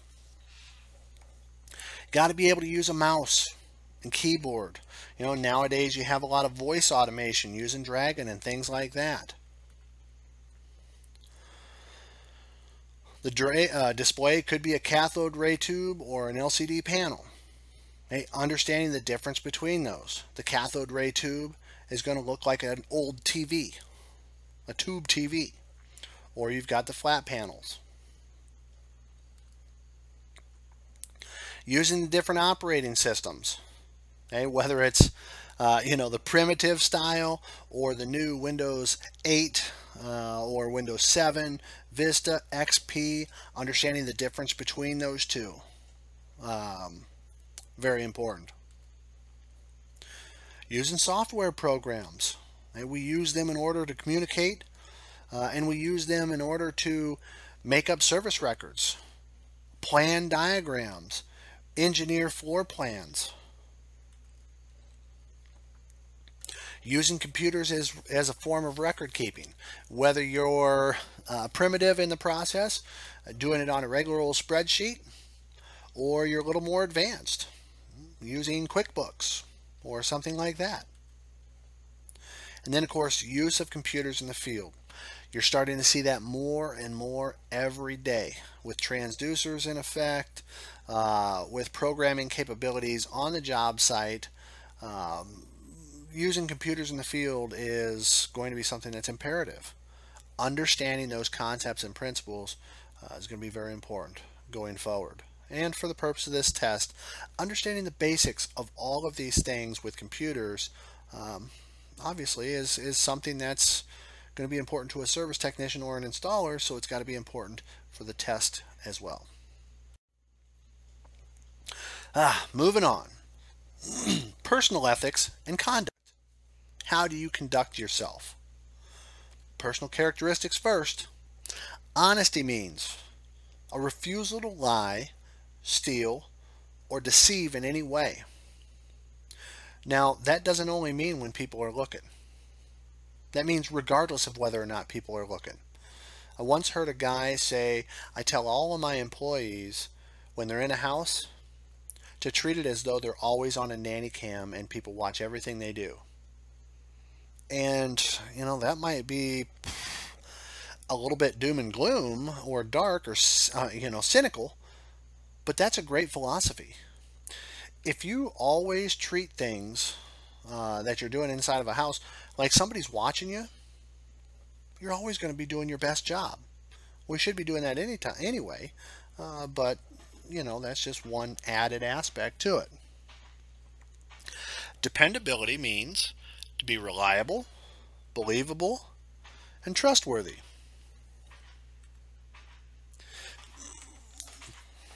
Positive work ethic means give a day's work for a day's pay. Okay, your positive work ethic, you don't have to love everything you do. In fact, there's a lot of things in the working world that a lot of us don't necessarily enjoy. But we do them because there are certain things that do keep us around, things we love. And customers need to see that too.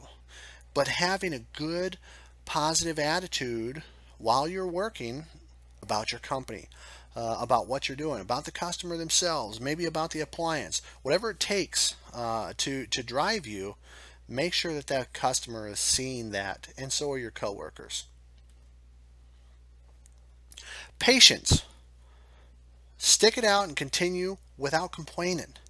How many times you've been on a service call at 4 o'clock and the office has already dished out the last 2 calls that you have of the day, but that 4 o'clock call takes 2 hours longer than you thought it would, but you still got 2 calls left.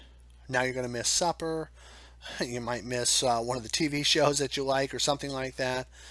You know, if the customer feels like they're burdening you, it's going to change that dynamic, the relationship. So make sure that you're sticking it out. You're there to work, you're there to make money, you're there because you're in the people business. And be tolerant. Endure things, put up with whatever you've got to put up with to get through your service call. Some of the service calls are going to put you in not the nicest predicaments. Some of them are going to put you in spectacular scenarios. But you can't pick and choose which ones you're going to do and which ones you're not. That's not the type of business that we've chosen. You have to do all aspects of the business. You have to please lots of different kinds of people. So be tolerant of all kinds of individuals. And behave yourself. Integrity. Adhere to a code of moral values. You know, when it comes to integrity, that goes back to the nanny cam comment I made a little bit ago.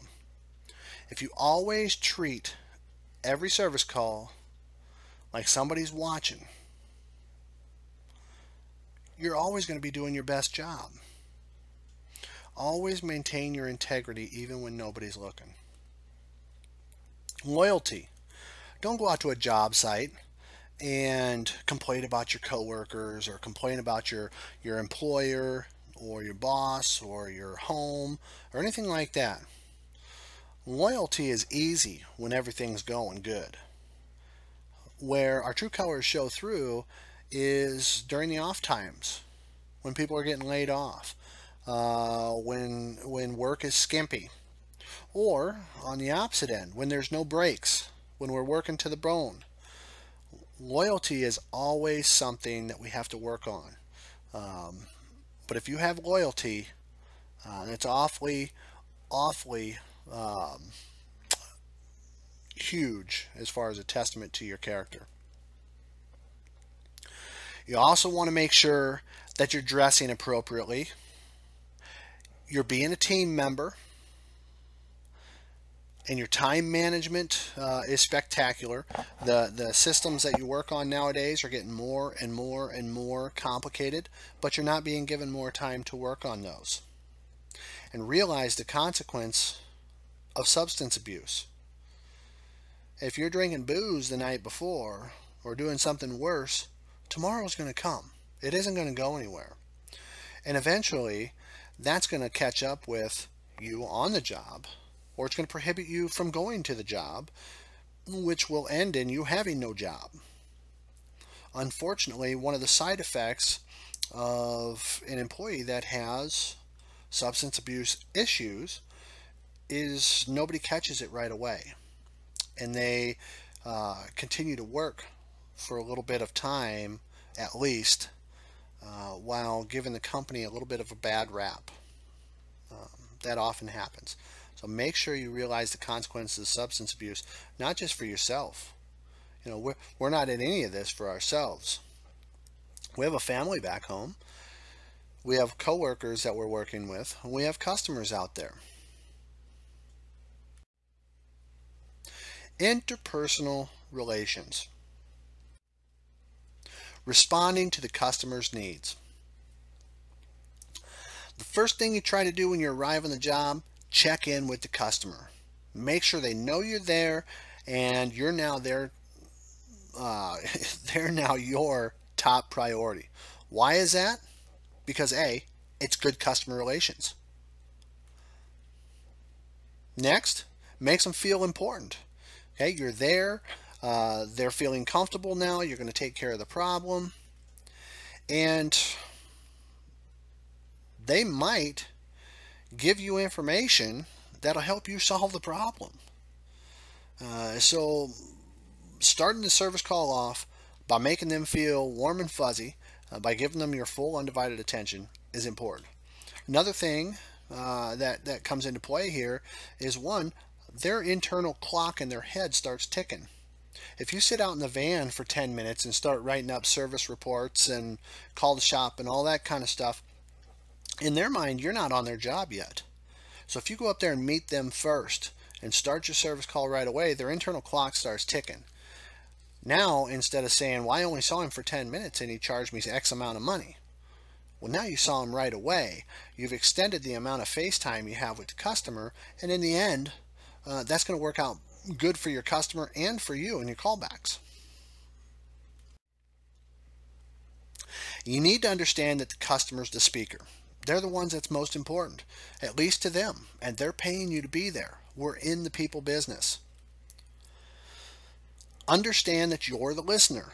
You have to let them get it all out.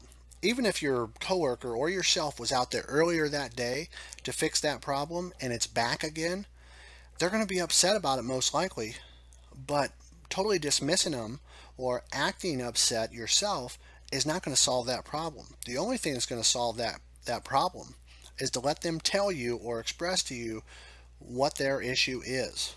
And once they're done, they're done. Now fix it. Understand what they want. You know, is it a no heat call? Is it no cooling? Is it making a noise, an odor? Understand what that is. And then, of course, gather the information, all the information that you can on this particular customer so that you know some of the history and where you're going.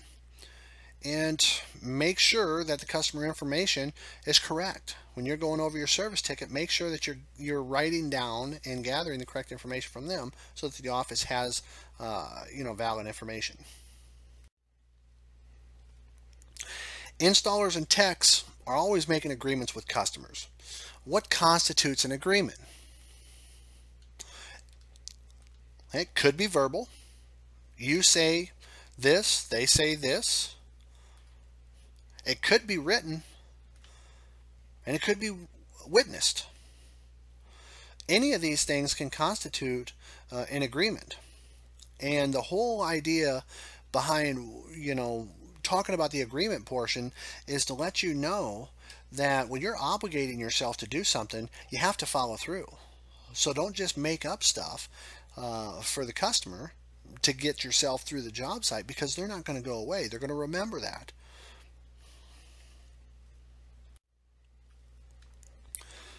Safety. Understanding how to properly handle hazardous materials is important.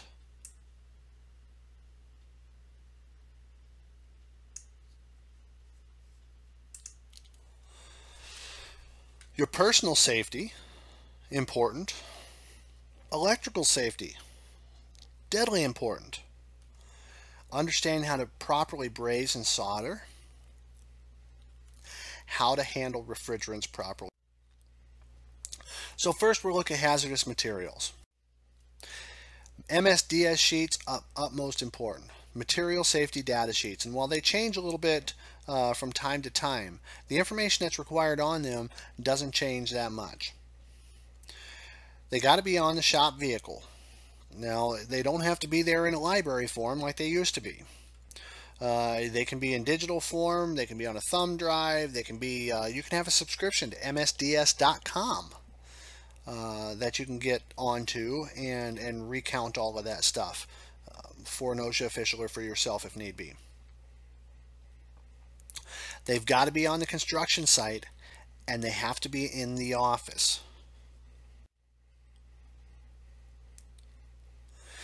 If you're in an application that could contain hazardous gases, you have to have ventilation.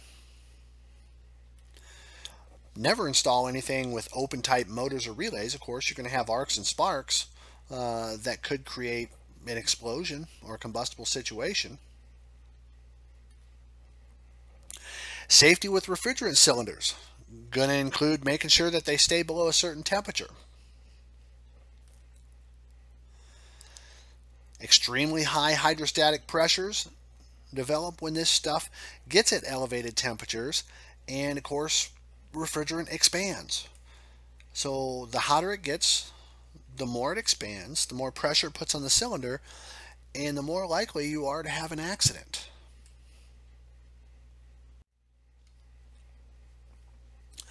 DOT, Federal Regulatory Agency, has jurisdiction over handling, shipping, and labeling of the refrigerant cylinders.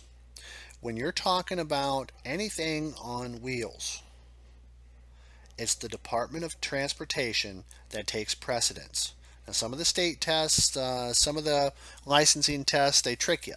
They'll say, they'll reword this a little bit, and they'll say, okay, your choices are the DOT, the EPA, OSHA, or something else. And if it's on wheels, it's always going to be DOT. DOT regulations also include all other pressurized containers. They also include your service vehicle. Hazards associated with HVACR work include solvents, fuels, construction materials, flammable gases, and of course toxic gases.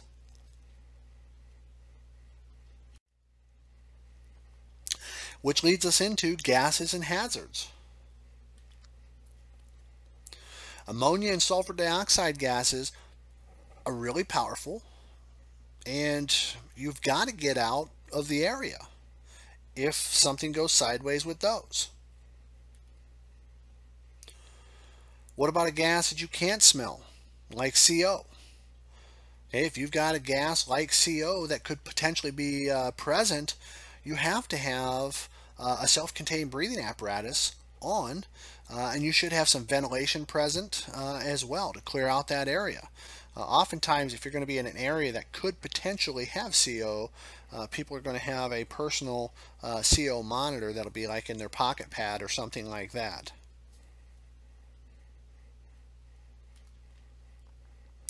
What about phosgene gas or hydrochloric or hydrofluoric acid? What about those?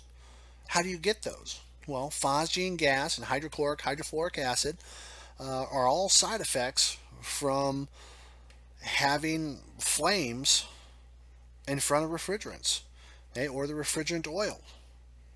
We've all seen that green gas that comes out the end of the refrigerant pipe if we're reusing the line set, but we're brazing in a coil or a condenser. And that's phosgene gas. This stuff acts very similar to chlorine when it gets in your body. You inhale that. It's a very heavy gas, and it does some damage to your lungs. So you want to make sure that you're taking care of yourself while you're out on the job site. Even simple jobs that you do day after day after day. Sometimes those are the ones that are difficult to remember all the safety stuff on because it's so monotonous. Confined space or enclosed space hazards. A confined space is a potential hazard. Confined or enclosed spaces present the following hazards. Okay, they could be flammable. Okay, there's no dilution air down in those areas. Could be toxic. If there's no air coming in and out, you could have stale air with fumes and gases down in that area.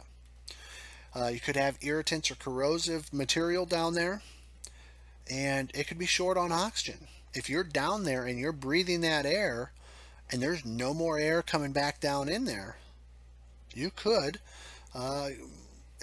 become asphyxiated, short on air, which gives you a euphoric feeling, and eventually you pass out. Personal safety. Personal safety is pretty simple. You could sum it up by saying, I'll take care of me, you take care of you, and occasionally, how about we look up and look around and see what each other are doing to make sure that something that we can't see isn't going to hit us.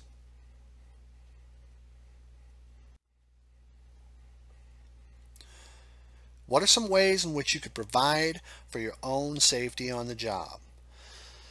There's a long list of these, I'm warning you, but any number of these can be on the test.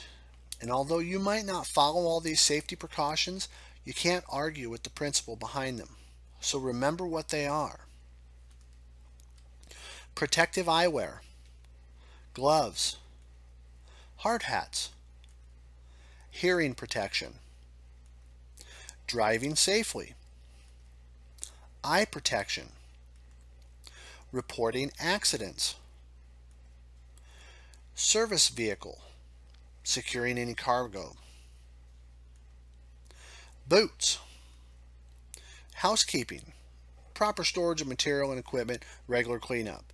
And when we're talking about proper storage, you wouldn't want to have things stored next to each other that aren't like fire hazards. For instance, would you want to have a chemical that reacts with water in the instance of a fire? It would cause a reaction with the water right next to something that you would typically put out with fire or with water if it was on fire. And that would be counterintuitive. And proper ladder setup and securing.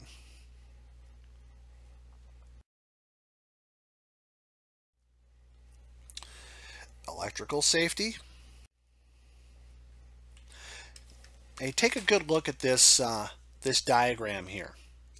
Okay, you can pause it, you can come back to it, but when we're talking about electrical safety, it doesn't take a whole lot for somebody to be electrocuted, to not go home, or to be different when they do go home. And look at this, 2 milliamps to 10 milliamps, muscles can contract. You've got a sensation there. You know at 2 milliamps, 2/1000ths of an amp, that there's something there. Look at that, 50 to 100 milliamps. 50 to 100 milliamps, you're going into fibrillation, most likely. 50 to 100 thousandths of an amp. That is such a small amount, and we, generally speaking, don't associate death with such low amounts of power.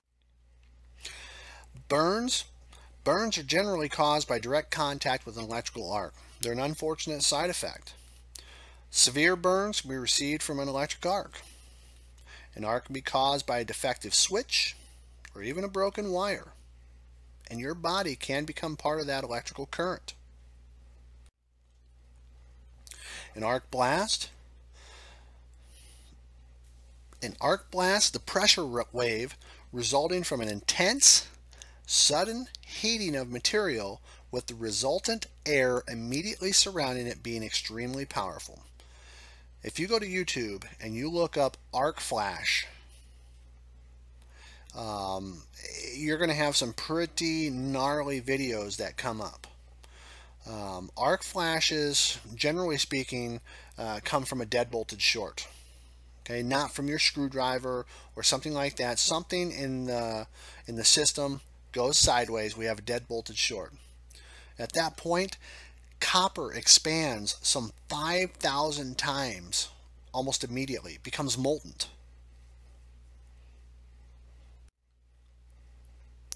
Related incidents: instinctively pulling away from a shock may cause one to fall off a ladder, onto moving machinery, or into an open electrical panel. You think about that. How many of you have been shocked by 24 volts on a thermostat? I know I have. And when I got shocked, I jumped like it was 1,000,000 volts. And just for a second, I forgot what I was doing. Now think about being on a ladder. Just for that second, you're going to forget you're on a ladder. But that ground is going to be there to remind you. Fall-related injuries or secondary-related injuries, usually dealing with a fall, are far more common that are preempted by an electric shock than injuries from the shock itself, at the voltages we typically work at anyway. Some of the precautions you can take: use caution, good sense around live equipment.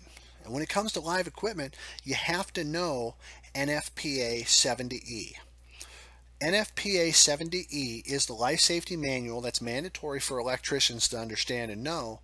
And in there, the NFPA 70E, starting in 2012, has come out with some different viewpoints on when you have to have arc flash protection. And for the most part, if it's live, whether you're testing or repairing, you're going to have some form of arc flash protection on. Whether it's the big old suit or some minimized amount of protection, you're going to have something. So understand that principle. It's not there to be a pain in your neck, it's there to save your life. Use GFCIs whenever you can to protect against electrical shock. Ground fault circuit interrupters. Follow the proper lockout tagout procedures. We've all been down the road where we've sent the customer down to shut off the breaker. They shut off the wrong ones, and boom. We may not have gotten shocked, but something might have got shorted out. Use extension cords of proper size and not worn or frayed. Fires. Class A fire is a fire that involves burning of wood, paper, could be clothing. It's considered ordinary combustibles. Generally speaking, stuff that you could put out with water is considered a type A fire. A Class B fire. Class B fire is what I consider flowable fires. Okay, these are a little bit different than type 1 because oftentimes if you're trying to put out a Class B type fire with water, it's going to make that fire spread. Just think of a grease fire in your kitchen. A fire that contains oil, grease, paint, varnish, or other chemicals like diesel fuel or oil out on a job site. Typically, a smothering agent like potentially foam is required for extinguishing this type of fire. Also, a more notable common fire extinguisher for this type of fire is CO2, which instead of taking away the heat like water would on a type A fire, it takes away the oxygen and stifles the flame. However, if you're using a CO2 fire extinguisher, make sure that you have a ventilation apparatus nearby or self-contained breathing apparatus that you're wearing, because it's going to displace the oxygen in the area. Class C fires, things get serious real quick. Class C fires are an electrical fire. You have to use some kind of a non-conducting agent like CO2 to put out the fire. You would not want to use the aqueous foam on a type C fire because the aqueous foam that they talked about for type B is water-based. So generally speaking, you're going to be some kind of CO2 or something like that to put this stuff out. It's always assumed that a Class C fire, an electrical fire, is a live electrical source, and so you wouldn't want to put anything on that source that would bridge the gap between that fire and you, electrically speaking. That would take a terrible scenario and put it into an even worse scenario. CO2 doesn't conduct, and it will replace, but it will replace the oxygen in the air, so might cause suffocation. Like I said, you're going to have some kind of self-contained breathing apparatus or ventilation into the area. Brazing and soldering. Use a pressure regulator on the nitrogen cylinder and a relief valve.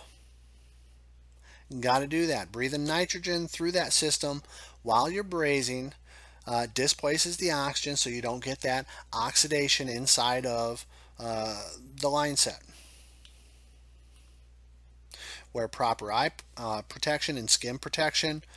Avoid breathing the vapors. A lot of times we don't even think about that. All this stuff that we're brazing put off a certain amount of vapors that we could be breathing in, have long-term side effects. Avoid prolonged skin contact with the different fluxes. Don't pressurize a system with oxygen or air. It's got to be some kind of a inert gas like nitrogen. Never look at the gauge on a pressure cylinder as you open the cylinder. Okay? And typically your safety zone is going to be off to the side of a regulator, not in front, because that's where your hoses are going to be typically set at, and then you're also going to have your pop-off front of the gauges. That would be a weak spot, and then behind oftentimes is going to be your pop-off, so off to the side is going to be your safety zone or your comfort zone. Use only good hoses. Don't use hoses that have been burnt or cut or repaired. Open the acetylene tank a quarter to a half turn. Leave the wrench valve on, or the wrench on the valve the whole time that you're brazing, so that you can turn it off quickly if things go sideways. Always turn the fuel or the acetylene on or off first. Okay, so it's going to be the first on, then you light. It's going to be the last off. Secure the tanks with an approved hand cart or carrier during the transportation. By securing, most DOT or commercial vehicle enforcement guys want you to secure that with a strap, not with a bungee cord, a ratcheting strap. Handling of refrigerants. Always wear the appropriate safety attire, like gloves and eye protection, things like that.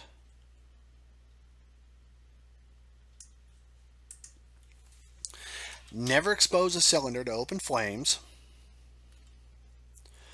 Always open a cylinder valve slowly. Don't fill a recovery cylinder beyond 80% of its rated capacity. Don't use any cylinders that have any kind of damage or rust to them. Don't drop or hit the cylinders with a hammer. They could still have pressure on them. It could be dangerous. Thanks a lot for joining me on this core service review. You've completed the second part of it. Again, feel free to go back through any of this stuff for review in the future if you need to. Many other tests that are out there in the industry can be studied for using this material. If you can pass one like the N.A.T.E exam, which is considered to be one of the tougher ones, you should have a pretty good chance at passing the rest of them as well. So thank you very much for joining us, and we'll see you around.